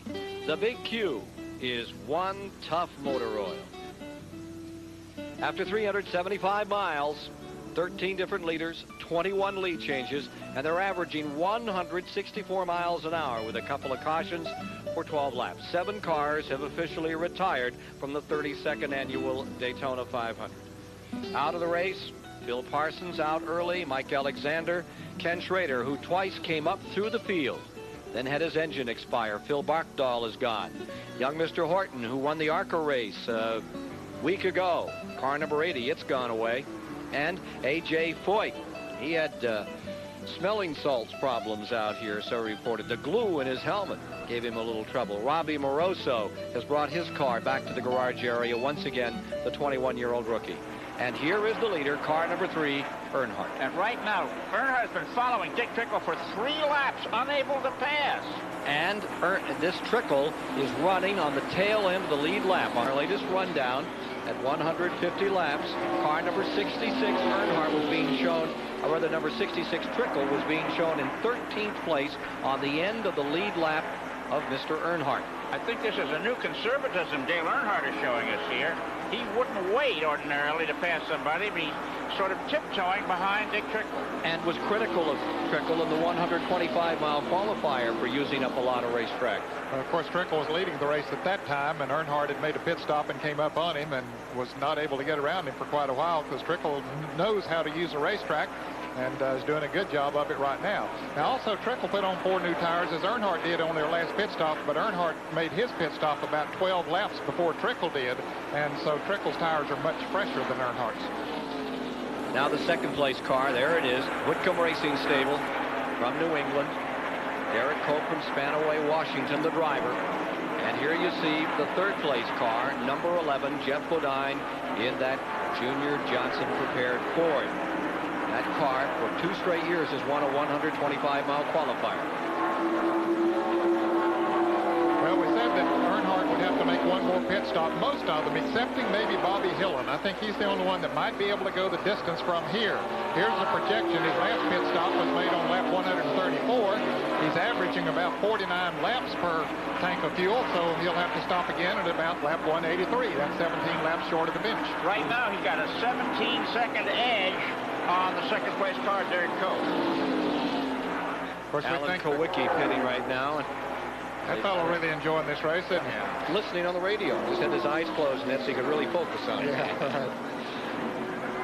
Kowicki not having one of his better days, not as good a day as he had here last year. 4-tire change.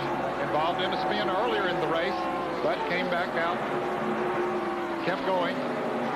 CBS would like to thank Junior Johnson and his great race team, the Hendrick Motorsports folks, Roush Racing, and Raymond Beadle, Blue Max, for the assistance today with the in-car cameras in this event. Here you see that difference once again, as Trickle does not want to go a lap down to Earnhardt. He really hangs it right in there. Earnhardt not taking any chances whatsoever. He's running a good, comfortable speed. Maybe he's running as fast as he wants to. And so he's just following Trickle around. He's certainly conserving some fuel by following him around, but he has another pit stop. He can't conserve enough fuel that he can go the balance of the race. And it's a replay exactly of what we saw in Atlanta, Georgia, the last race. Yeah. Just Earnhardt dominating, running the race just about as he wants to here. More of the 500 in a moment.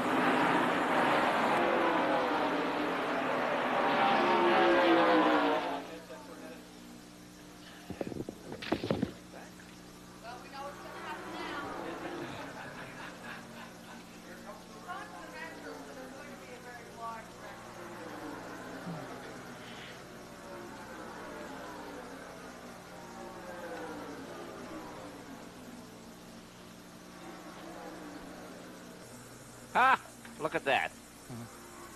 Pretty bad race. No. Not going to help you. You're wondering.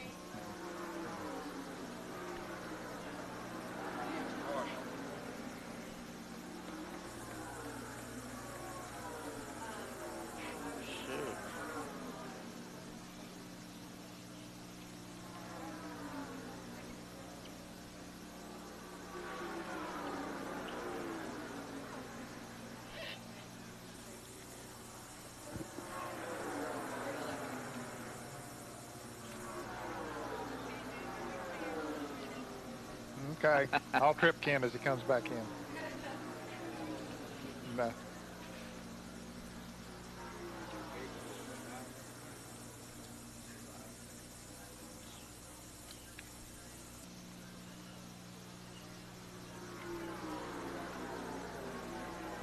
Oh, he's back. Hello? Yeah. Oh.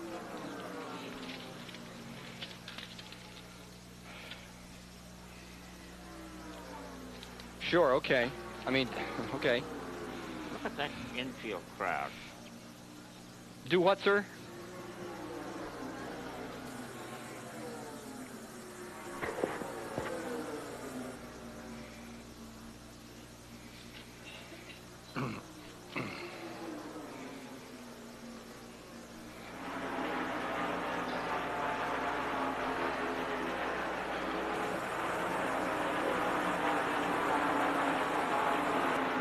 We're back with you at the Daytona International Speedway, taking a look at the leaderboard. After 398 of the 500 miles have been registered, as Earnhardt continues to blast through the field, run it his way and nobody else's. Derek Cope is standing second. Jeff Bodine is in third. Ricky Rudd is in fourth. Rusty Wallace in fifth. And Rick Wilson is in sixth. And this car, number 3, looks as bulletproof. Oh, look at car number 66 again, holding there from this great shot from the Goodyear blimp. Trickle trying to stay in that lead lap. Earnhardt not taking any chances. Now this will be a position. Brett Bodine in the green car, the Kenny Bernstein car number 26, is a position for Trickle. Trickle running 13th, Bodine running in the 12th position. So he is letting Earnhardt push him up there. With them two working together is helping to catch Brett Bodine. Despite the fact that Earnhardt has been sitting behind Dick Trickle, look at it, here he's going to get by him on the inside after all these laps. He has stretched his advantage over Derek Cope from 17 to 20 seconds. And there he's waited long, maybe 10 or 12 laps to make that pass and put Dick Trickle in 1 lap down. As well as Bodine going down a lap, and Trickle moves into the 12th spot. Bodine falls to 13th as we watch them coming through the tri-oval area right in front of the pit area here into the turn 1. Now there are 11 cars left in the lead lap. A moment ago when we gave a rundown, we said there were 11 cars in the lead lap, but that was during green flag pit stop, so we had a jumbling there for a little while, but now there are 11 cars in the lead lap. Neil Bonney currently running into the 11th position, so he's the last car on the lead lap. Michael Waltrip running 10th, Morgan Shepherd 9th. What makes this car, this number 3, seemingly so bulletproof?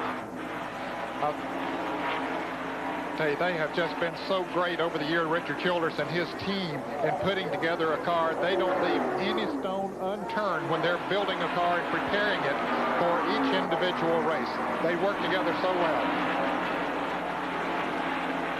You wonder what all these drivers are great families here. I wonder what they do with the kids and all of that during the race. But Hobbs can give us some insight.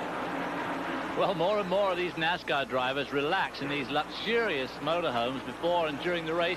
And relaxing in here is one Jessica Waltrip. Jessica, have you been watching your father on the TV? No, not really. What's your car? What's Daddy's car number? What does he drive? G-I-D-E. G-I-D-E Tide. Well, she's got that bit right. This kid's learning real fast. That's how they can afford these motorhomes in the first place. Ken. There is the 17. Darrell Waltrip. Not his best day in this 500 at all. He is being shown a lap down in 17th position, the defending 500-mile champion here behind Dave Marcus. Yeah, he just hasn't had a good day. That car, he dropped back in the very early part of the race. They made some adjustments on it, but it just never really got it up to going. And you would wonder, you know, a year ago, he was up there, a major force that came home to win the Daytona 500. You say, well, why can't he do it again? Well, things change. You know, the racetrack's a little bit different this year, and competition is a little bit different here and there, and they're running a 16th-inch carburetor restrictor plate. Last year they had a 1-inch carburetor restrictor plate, although I don't think that it's a lack of horsepower that Waltrip is experiencing. I think they just missed the chassis setup. And two, the tires that they're running here today are a little harder rubber compound than what they ran here a year ago. So, you know, there's a number of factors that come into play every time they go from one racetrack to another, or from one year to the next. Car number 17 holding down that position out of the lead lap. Not where he likes to be in a 500-mile race, 400-lap race, 10-lap race. He wants to be right up on top. Here you see some of the safety crew here at the Daytona Speedway who do such an extraordinary job. We'll tell you a little bit more about them in a moment. We'll be back with more of CBS Sports live coverage of the Daytona 500 after this word from your local station.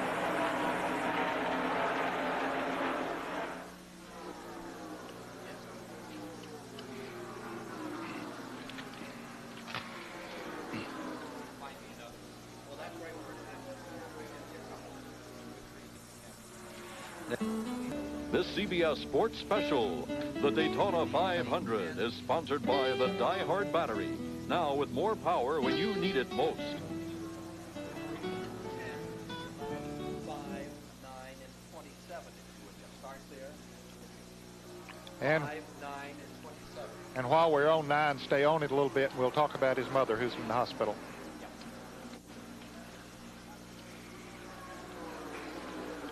Bill Elliott's mother.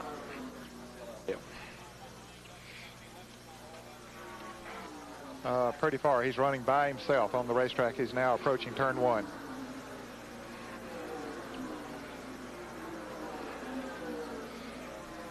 Well, that's okay. It's okay.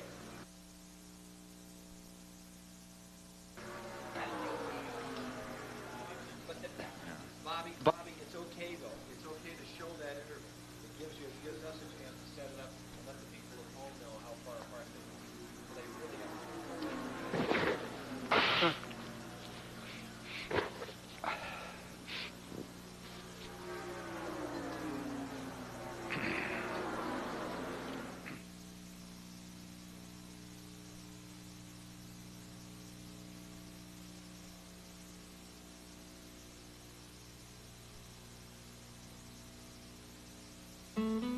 This CBS Sports Special, the Daytona 500, is sponsored by the Die-Hard Battery. Now with more power when you need it most. And by Valvoline, the high-performance motor oil company. People who know use Valvoline.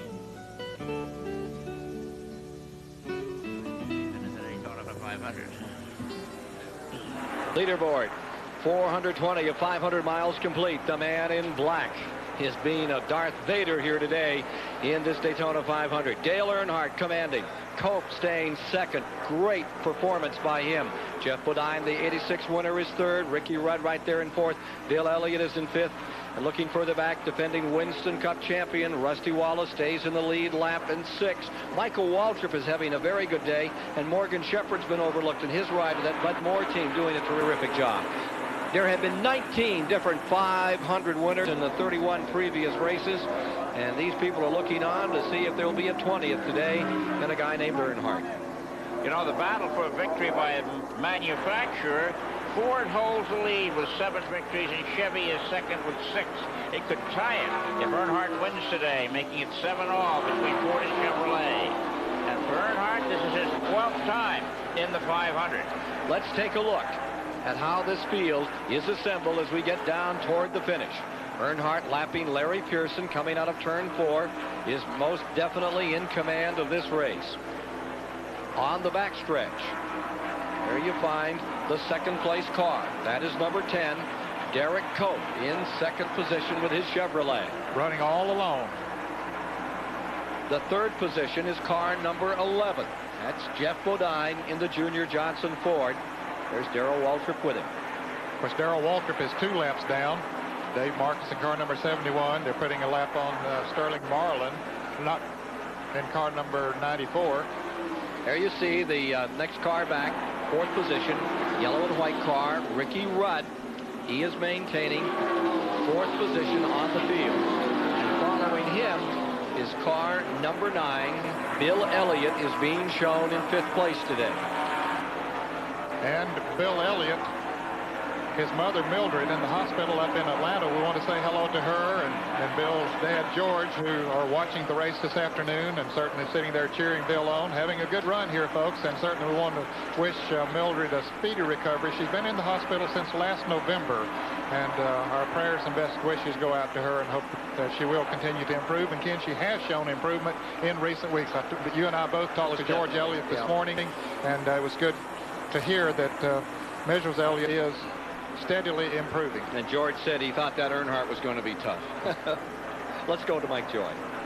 Well, one spot behind Bill Elliott is Rusty Wallace, wearing new colors this year. We've not been in the pits of the Winston Cup champ today, but he's in 6th place, and that's one better than he's ever finished in the 500. In fact, his average finish here is 21st.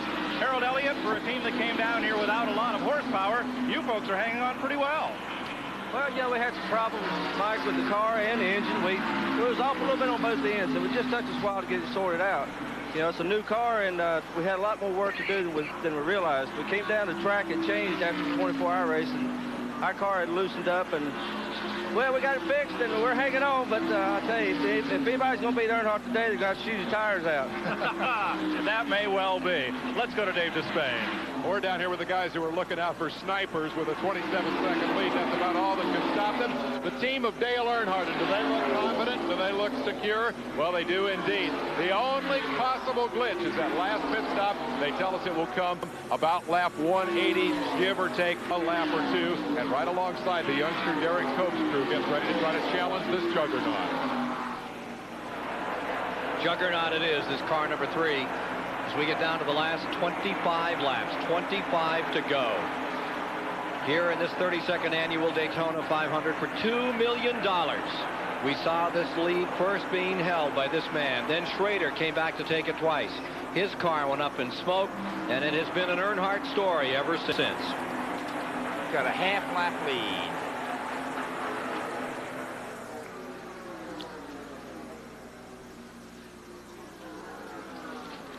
Sorry. Yeah, that was a big help. We need to see some more cars, though. Coming back, start with 3, then start with 3, then show me 27, 15, 30. 27, 15, 30. Just so I have it. In fact, I think that's the 15 right in front of him. About to be lapped. Yeah, he's about to lap him. That could be part of the story, but I want to see 27 and 6. I'm sorry, 27, 1, 15, and 30. What time are we on? Maybe this board is off. Hold it a sec, we're checking. That's the 8th place car just got lapped. This lap 15.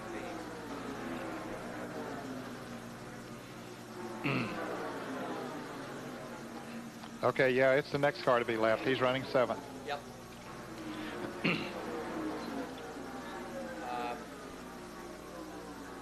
27, 1, 15, 30. And if you come back on 3 and it's wide, you can see him lapping the 7th place car, that's fine.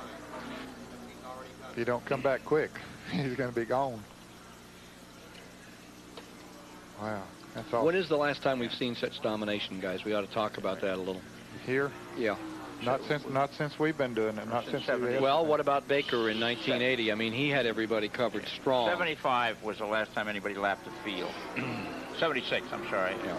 76. 76 is when Petty and Pearson had their big wreck. Right. Yeah. Exactly. They wasn't. They was. Yeah, but that was it. Wasn't no lap. There wasn't any lap. The two were together when they crashed out of 4. But when he got there, it did it.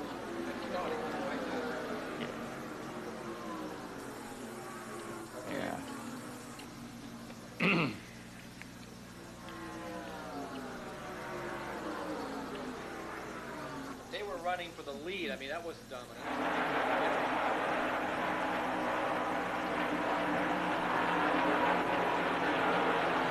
Some 21 laps remaining, and within 2, they expect Earnhardt to throw the game to the other side of the table to his pit crew, make that stop. We're on lap 179 now. Here he is, ready to lap car number 27, Rusty Wallace, the 6th place man, but no, he's pitting. There's the 6th place man, Rusty Wallace, and here's your leader in the key, critical pit stop of the race, Dave Despain. The man who the gun now is Chocolate Myers, the gas man for this outstanding team, and they say it'll be gas only. They go with the jack to the right side in case, but it appears they will not need the tires. He smoked them coming in, but they're confident the gas is in, and he is gone in 8.2 seconds. He should be able to get back out without losing the lead. A lot of smoke as he came out. Well, because he came in on the left front and on the rear tires as he went out. I'm surprised. Yeah, of course, he locked the left front up when he came into the pits. Now, they needed to get that full can of fuel in there for him to be able to go the rest of the way. That is assuming that he was very close to out of gas. Let's go to the pits and Mike Joy. Yeah, Ned, as Earnhardt came by here, that did not look like smoke coming from the tire on his car. We'll check it further now that he's back up to speed. Ricky Rudd is getting right side tires from Jeff Chandler and Joey Knuckles. Danny Mansford brought him around, and he is away. That's a fast stop for Ricky Rudd. Here's Dave Despain. Let's find out about the gas situation. Danny Chocolate Myers fuels the car. Danny, did you get her all in there? Yeah, we're full. We're okay. You're okay all the way to the finish. How much are you going to win this thing by? 20 seconds. Is there any other problem with that car? Nah, if it goes like it's been going all day, we shouldn't have any problems. He lit up the tires coming in, but they think it will not be a problem. The car is filled with gas, or at least got the entire can they needed, and should be able to go the distance. Well, Dave, he just retook the lead after making a pit stop. Derek Cope had taken the lead as Earnhardt got back up to speed. Earnhardt has just passed Derek Cope and has taken over the lead once again. Here's his wife, Teresa, looking on and anticipating a big victory, his first ever Daytona 500 victory here. Boy, that car is awesome today. Look at it pull away. And Cope still has a pit stop to make. Unbelievable, this Earnhardt performance. They've And been here burned comes before. Cope. Here is Cope coming in. This will move Bodine up into 2nd and Bill Elliott into 3rd. The way Earnhardt is running, he could very easily lap the entire field. Dave Despain has something to say. Dave? Derek Cope is on to pit road. He has started only 2 previous 500. He's the 2nd place car here today. They'll go to the left side tires first. Buddy Barrett changes the front tire. Kevin Jurgens changes the rear. And this is their last shot to give Cope, this amazing youngster who didn't run last year's race, some attempt at Dale Earnhardt, the leader. We show it 13.77. Not a bad stop for 2 tires and fuel. Let's move in and talk to the crew chief here. This guy, Buddy Parrott, won a big race at Daytona. It happened 1984, Firecracker 400. Does that sound familiar? Richard Petty was his driver then. You got anything for Dale Earnhardt today? Well, you know, Dale's been awful strong. I just wish we could maybe got a caution. They put on 4 tires earlier, and Dale's been real strong ever since he's been here. My hat's off to Keith Thornton. I'm telling you, automotive special engine today in this pure later Pontiac, and we had put Rain-X on that windshield right before we started, And this thing's really been slick all day. Somewhat may. Tell me about Derek Cope. You've won with Richard Petty here, but this youngster looks very impressive. I'm going to tell you what, he's got a big, strong heart, and we're going to go a lot of places this year with him. And, you know, he's run real good. Bob Wickham's really providing everything for us to do it with, and we're just real happy about everything. A veteran crew chief and a young driver writing quite a story in this Daytona 500.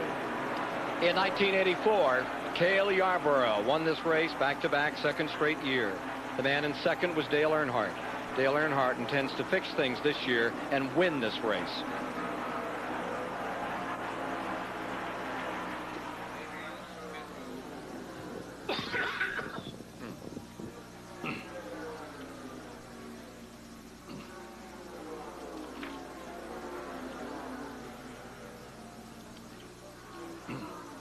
Yes, sir.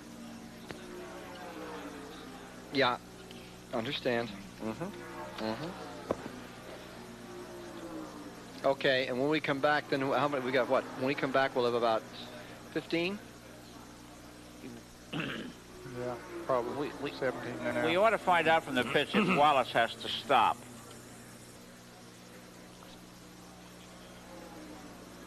Yes, sir. Bodine What more? now. What? The 11 Bodine pitting.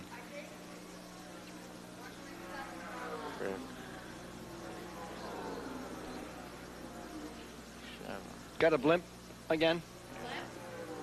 That's what he's asking for.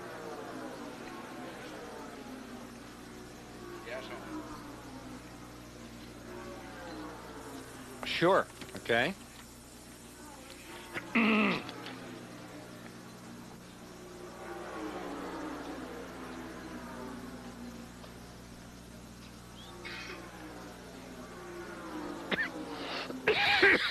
I'm sorry. Thank you. Yes, ma'am.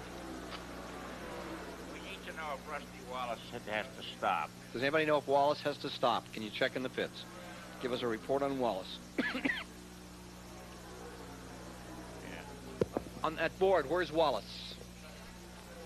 That's confirmed. Second.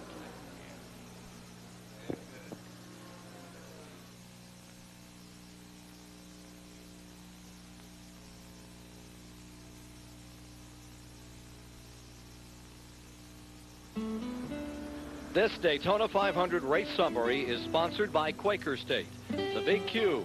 It's one tough motor oil. After 460 miles of the 32nd annual 500, 13 leaders, lead changes stand at 23. Average speed with 2 cautions thus far, reflecting 12 laps under yellow at 167 miles an hour. 7 cars of the 42 that started have officially retired from the event. And those are Phil Parsons, Mike Alexander, Ken Schrader, Bart Dahl, Horton out of this race, A.J. Foyt, and Robbie Moroso. All right. Let's go right to the Rusty Wallace story on pit road.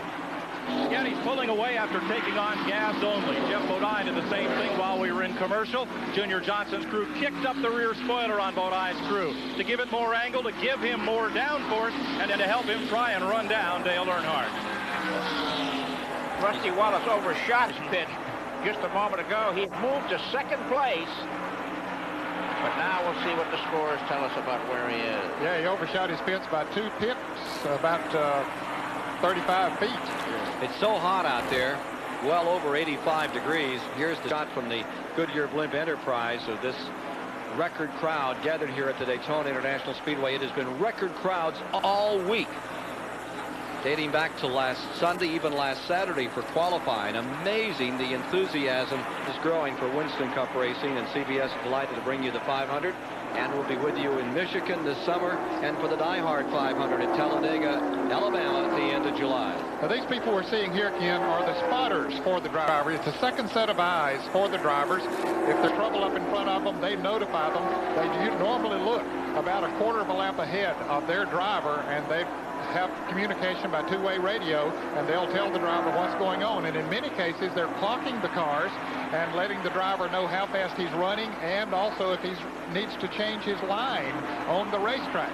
Now, Dale Earnhardt doesn't need to change his line because, boy, he's had it right all day, it seems like.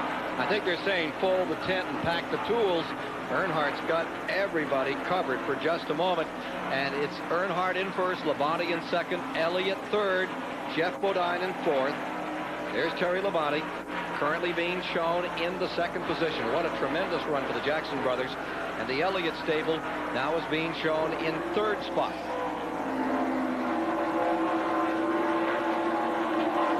David Hobbs is standing by over in the infield with the Earnhardt family as they get closer and closer to their first big one.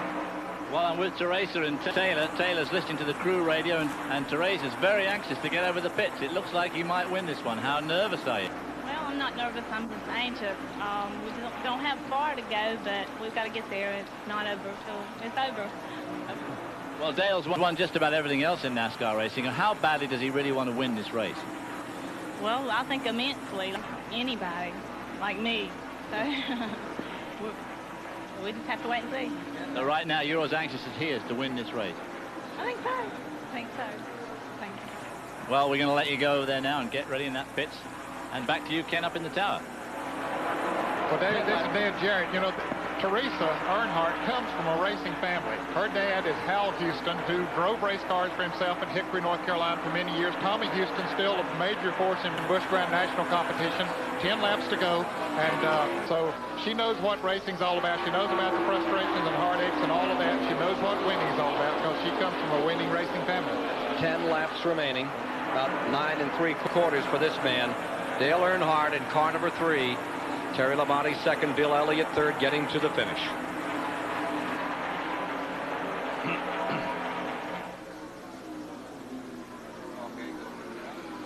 Number 75, Rick Wilson's been oiling. Oh, we got a spin and a crash in turn 2. Big time.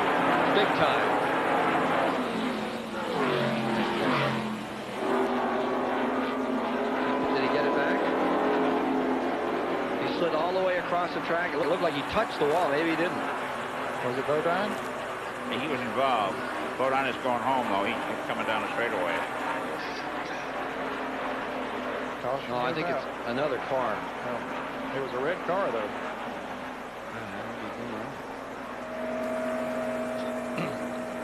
Bob? What did you do?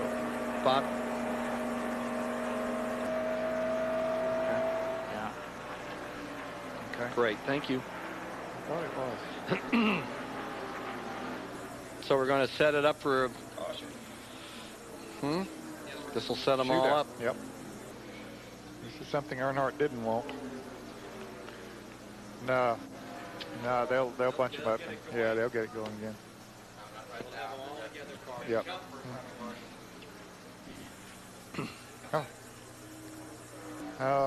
Well, Joy, what happened?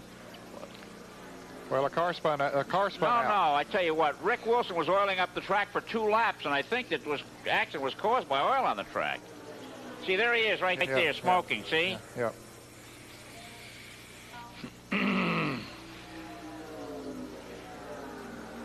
Was Bodine in 5th when that happened?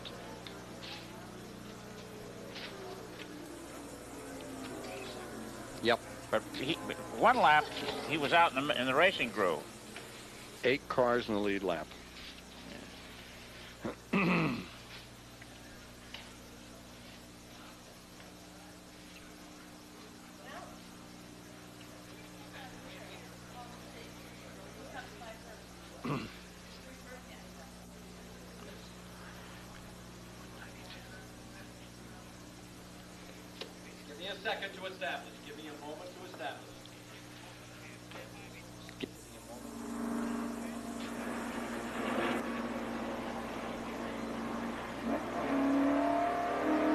193 laps are complete. We are under caution for the 3rd time today. The reason was from the car that you just saw, car number 11, in trouble up in turn number 2. Here's Mike Joy quickly. Ken, they'll change the right side tires at least. No, they're going all the way around. They may have flat spotted the tires after he spun, but he'll get back out for the run to the finish. Here's Dave Despain. And Dale Earnhardt likewise will go with a 4-time stop. They've already loosened the left side as the crew come around to make that left side change. They now have the field on their heels, and they want everything that they can throw at them for what will be a 2 or 3 lap shootout at the end. After dominating all day, these guys have their back to the wall. Let's go back to Mike Joy. The 5 car of Ricky Rudd slid in sideways. It was the only way he could get near his pit stall. They finished the left side tire change and had to wait until everybody else moved before he could get away. That put him back in the running order, and Mike Spoil would have been a good run for Rudd. 8 cars in the lead lap. They will be bunched and ready to fight it out to decide the 500. Now let's look at what happened to bring out the caution flag. Okay, we're riding with Jeff Bodine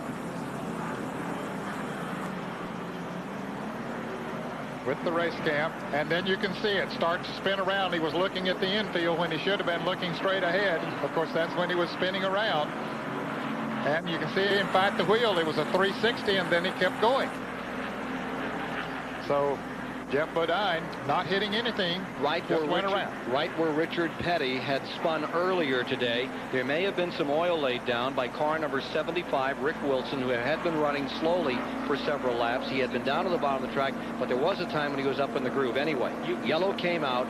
8 cars are together to decide the 500, and they're sorting themselves out, coming out of 4 right now, and there's 1 lap before there will be races. 6 laps now. There's the number 75 car. If you notice, just before Bodine's car spun, you can see a car in the upper right-hand corner of the screen letting out a lot of smoke. It may be slippery over in that part of the track.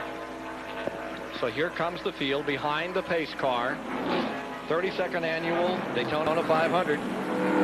They always talk about over here how they used to organize great finishes by throwing a caution flag. I don't think that was the case here, Ned. No, it was a justified caution flag, because when Bodine spun, you didn't know how many cars were going to get into it, so they needed to warn the other cars, get them slowed down that were coming into that turn. Fortunately, he didn't hit anything or did hit another car, didn't hit the wall. But look at this traffic jam that we got here right now. And Dale Earnhardt is back in there pretty far. But with the NASCAR rules, he is able to move up on the outside. Derek Cope, let's see, is leading this race. Here are some of the folks that have missed this 500. Neil Bonnet, 15 tries. Ricky Rudd, Terry Labonte, Schrader, Davey Allison, and you could name a whole lot more, including a guy named Ned Jarrett who won 50 races. Sure could. I tried for a number of years myself. Came pretty close in 1963, ran out of gas with 2 laps to go. Teresa Earnhardt looking on, a little anxious here now, as it's a whole new game to decide this one. Yeah, she didn't want that caution flag. Neither did Dale Earnhardt, Richard Childress, or any of his crew. If they get the green flag next time around, it'll be a 5-lap dash to the checkered flag. Derek Cope is leading, and Bobby Hillin is second, and Dale Earnhardt is third. Terry Labonte is fourth, Bill Elliott fifth, and Ricky Rudd sixth, and Rusty Wallace seventh.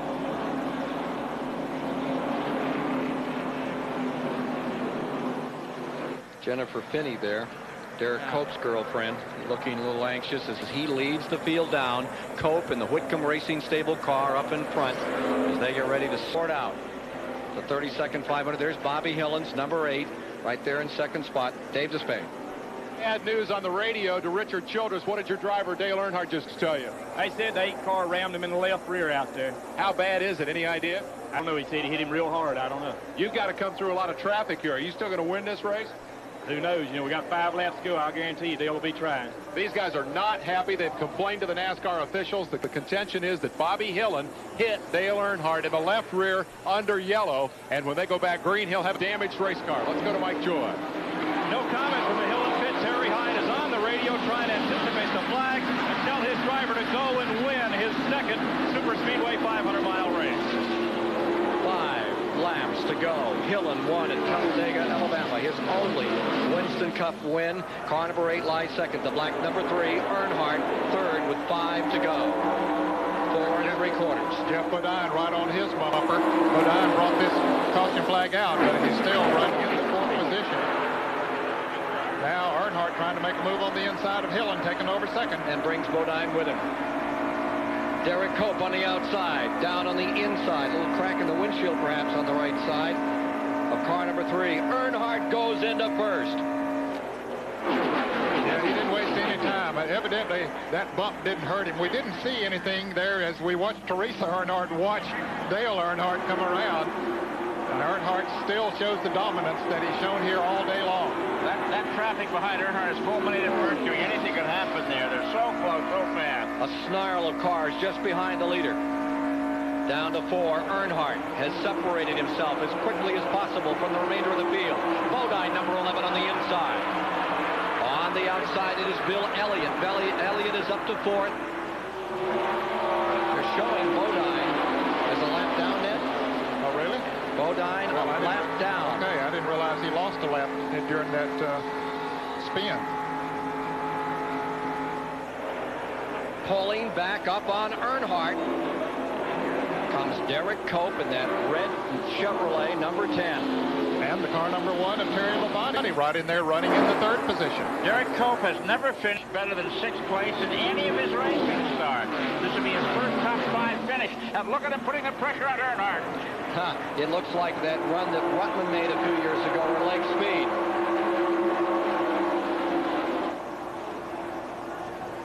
Dave Despain. Remarkable about the Colt performance is the fact that he's doing it on used tires. His crew chief, Buddy Parent, elected to keep him out on that caution period to take the lead in the race. Earnhardt came in and got 4 tires, and nonetheless, Cope's been able to come up and race with him. Here comes Terry Labonte. If the slingshot was ever called for, it would be this race today, but the carburetor plates have pretty much erased that possibility. Here you see the number 5 car, Ricky Rudd. He's in the 6th position. Front 4, Elliott is hanging on to the tail of that draft. Bill Elliott, twice the winner, 85 and 87 right there. Jeff Bodine being recorded as a lap down, giving us these incredible pictures. They get ready to sort this one out. Number 3, Earnhardt in front, and Derek Cope, driving the race of his career, stays in 2nd place. The Spanaway Washington campaigner moves in again on number 3, Earnhardt. And look at it moving up here. That Purelator sponsored car, Purelator, is being sold now by its parent company because it doesn't fit in the scheme of things. And here it is running 2nd in the Daytona 500, maybe winning it. The white flag coming down to Dale Earnhardt. 1 lap to go. Does anybody have anything left to cope with the man black? Here's what's going to happen. Maybe. I thought Terry Labonte was going to try to move down and take over 2nd place, and if he does, that'll just open it up for Earnhardt to move away. We'll see. Naturally, every one of them wants to gain a position, whether it's from 4th to 3rd or whatever, but if they get side by side, it'll help Earnhardt. This is the half a lap to go. 4-car shootout to decide it all. Dale Earnhardt. Here comes Cope down on the inside. Earnhardt has problems. Slopping back. Something is amiss. Here comes the field driving for the finish. And on the outside, it is car number 10, Derek Cope. Something amiss on the Earnhardt car. Coming to the line. It's Labonte pulling up, and an amazing finish. The Whitcomb Racing Team has won it. Unbelievable. Like Earnhardt had a tire go down maybe as he went into the turn. And Nicole crying a little bit. Derek Cope's first top 5 finish, his first victory, comes in the Daytona 500. A remarkable day of sport. Unbelievable. Bob Whitcomb, who brought a team out 3 years ago, had nothing but misfortune and bad luck. And Rick Hendrick, who gave a car to one driver today to be in this race, literally gave it to him just to get him out of here. Hut Strickland, after he was involved in altercation. Now he's put some motors together for this team, and they've won the biggest race of all. It's a great win for the Northwest. When you think of the years that they've had drivers come down here from the Northwest to race, this is the first time they have ever tasted a victory in the Daytona 500. Look again at what happened. Well, Earnhardt looked like he had things in command. All of a sudden, his Chevrolet just slows, and he goes up into the 2nd group. Something happened to that car. I guess the engine. I thought he had a tire go down, but I believe it was something else. He lost power. Cope took advantage of it. Here's Earnhardt coasting around. Cope comes on to win. Terry Labonte will come home with a 2nd place finish. Bill Elliott in 3rd. Let's go to Dave Despain. Derek Cope still has a problem. He's on the radio to the crew chief, Buddy Parent. What did he say? You don't know where Victor Lane is. Can you figure out how to navigate him in there? What? It's It's really a wonderful deal. I tell you, I came up here and pitted beside Richard Childress today because I'm going to tell you what, they're a great crew, and they got a Chevrolet. And yesterday out in practice, I knew who we had to run with. I knew who we had to beat. We had the best car in practice, and we had to beat Dale Earnhardt, and we did today. And my hat's off to Richard and his crew and Kurt Summerdean and all of them. You raced him very hard right at the end, even though you didn't have the fresh tires. Did you have a shot at him if he hadn't had trouble? Well, you walked up to me and asked me, did I have anything up my sleeve? And, you know, I just wanted to say that my hat's off to Goodyear also. We ran Goodyear tires today, almost 250 laps on the left side. So the engineer came up to me and said, buddy, you need to change them lefts. I said, I'm not going to change any tires. A veteran crew chief guides his young driver to victory lane at Daytona. What a story. Derek Cope, Spanaway, Washington, becomes the 4th driver to make the Daytona 500 his first career victory. You'll meet him in a moment.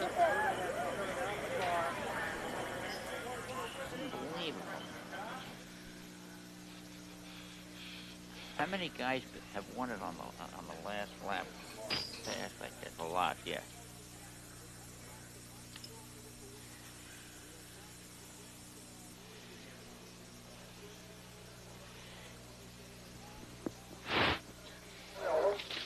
Thank you.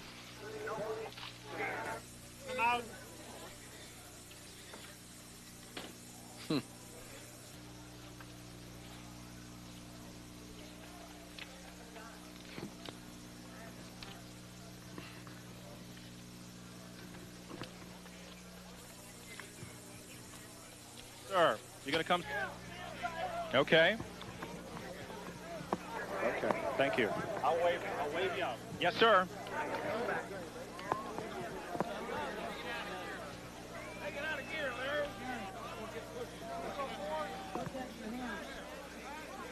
Okay. Can we have that monitor? Hey, where do you do it in here? Tell me when we're about 5 back, and we'll bring them out. Hell of a job. That's up to Larry. Yeah, Jennifer.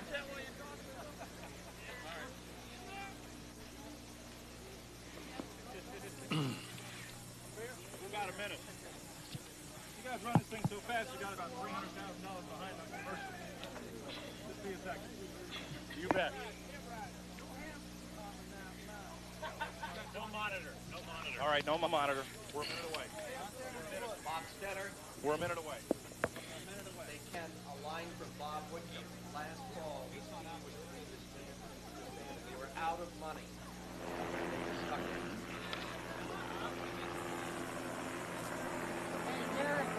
in. Derek Cope. Well, maybe James Buster Douglas has won the Daytona 500 because coming here today, perhaps nobody gave this man a shot to be here in victory lane. Derek Cope, hop on down here, has won the Daytona 500. Can you believe it?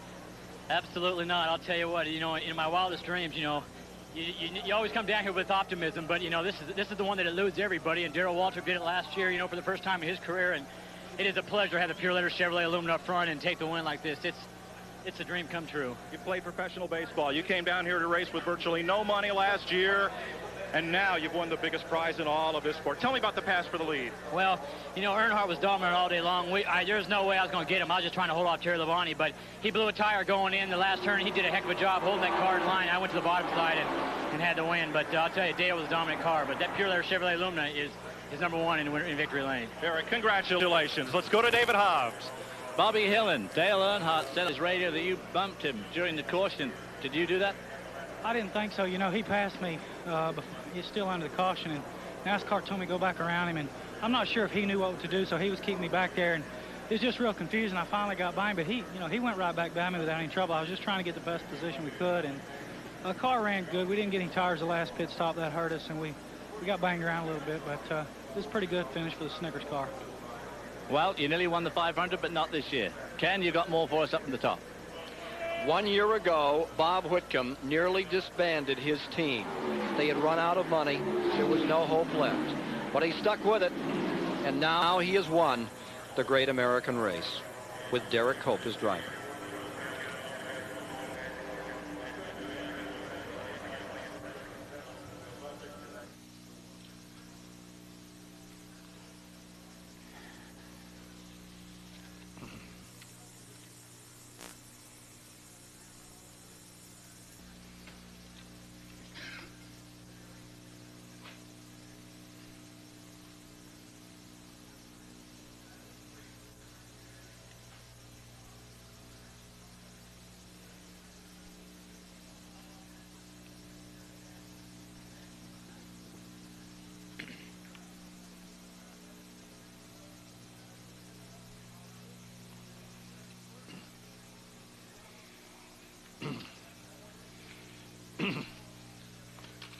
Okay, I'm going to dual line over the order of finish.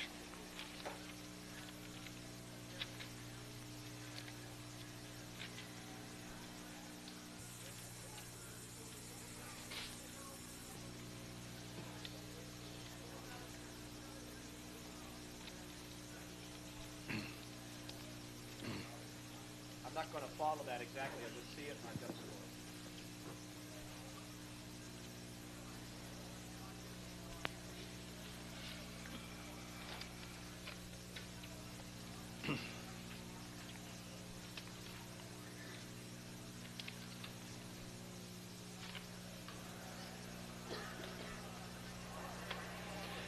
Next on CBS Sports this afternoon, it's the Celtics and the Lakers coming up. So stay with us for that for sure. What a story here. Derek Cope, as we look at these standings, wanted to be a baseball player, grew up in San Diego, California, played at Whitman College, suffered a knee injury, and it ended his baseball career. And at 21 years of age, he had never been near a race car. His brother had one. He tried it. He was hooked. And he's been with it ever since. Let's go to David Hobbs. Let's go. Dale, what the heck happened on the last lap? We run over some debris and cut a right rear tire down, David. Just a quarter of a lap away from victory. Much you could do about it. I was sitting with your wife, and it was absolute devastation in your motorhome. We're all real sorry for you. Better luck next time.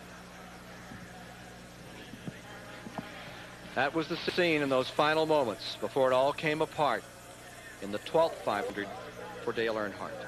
This is the scene in Victory Lane right now for Derek Cope and Bob Whitcomb and company. For Ned Jarrett, Chris Economaki, Mike Joy, Dave Despain, and David Hobbs, I'm Ken Squire saying so long from Daytona Beach.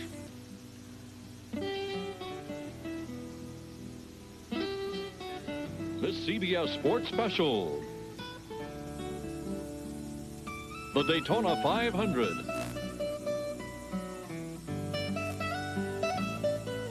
Is sponsored by Budweiser. Beechwood aged for that clean, crisp taste. This Bud's for you. First Brands Corporation, maker of STP oil treatment and son of a gun protectant. And by Ford and your Ford dealer. Have you driven a Ford lately?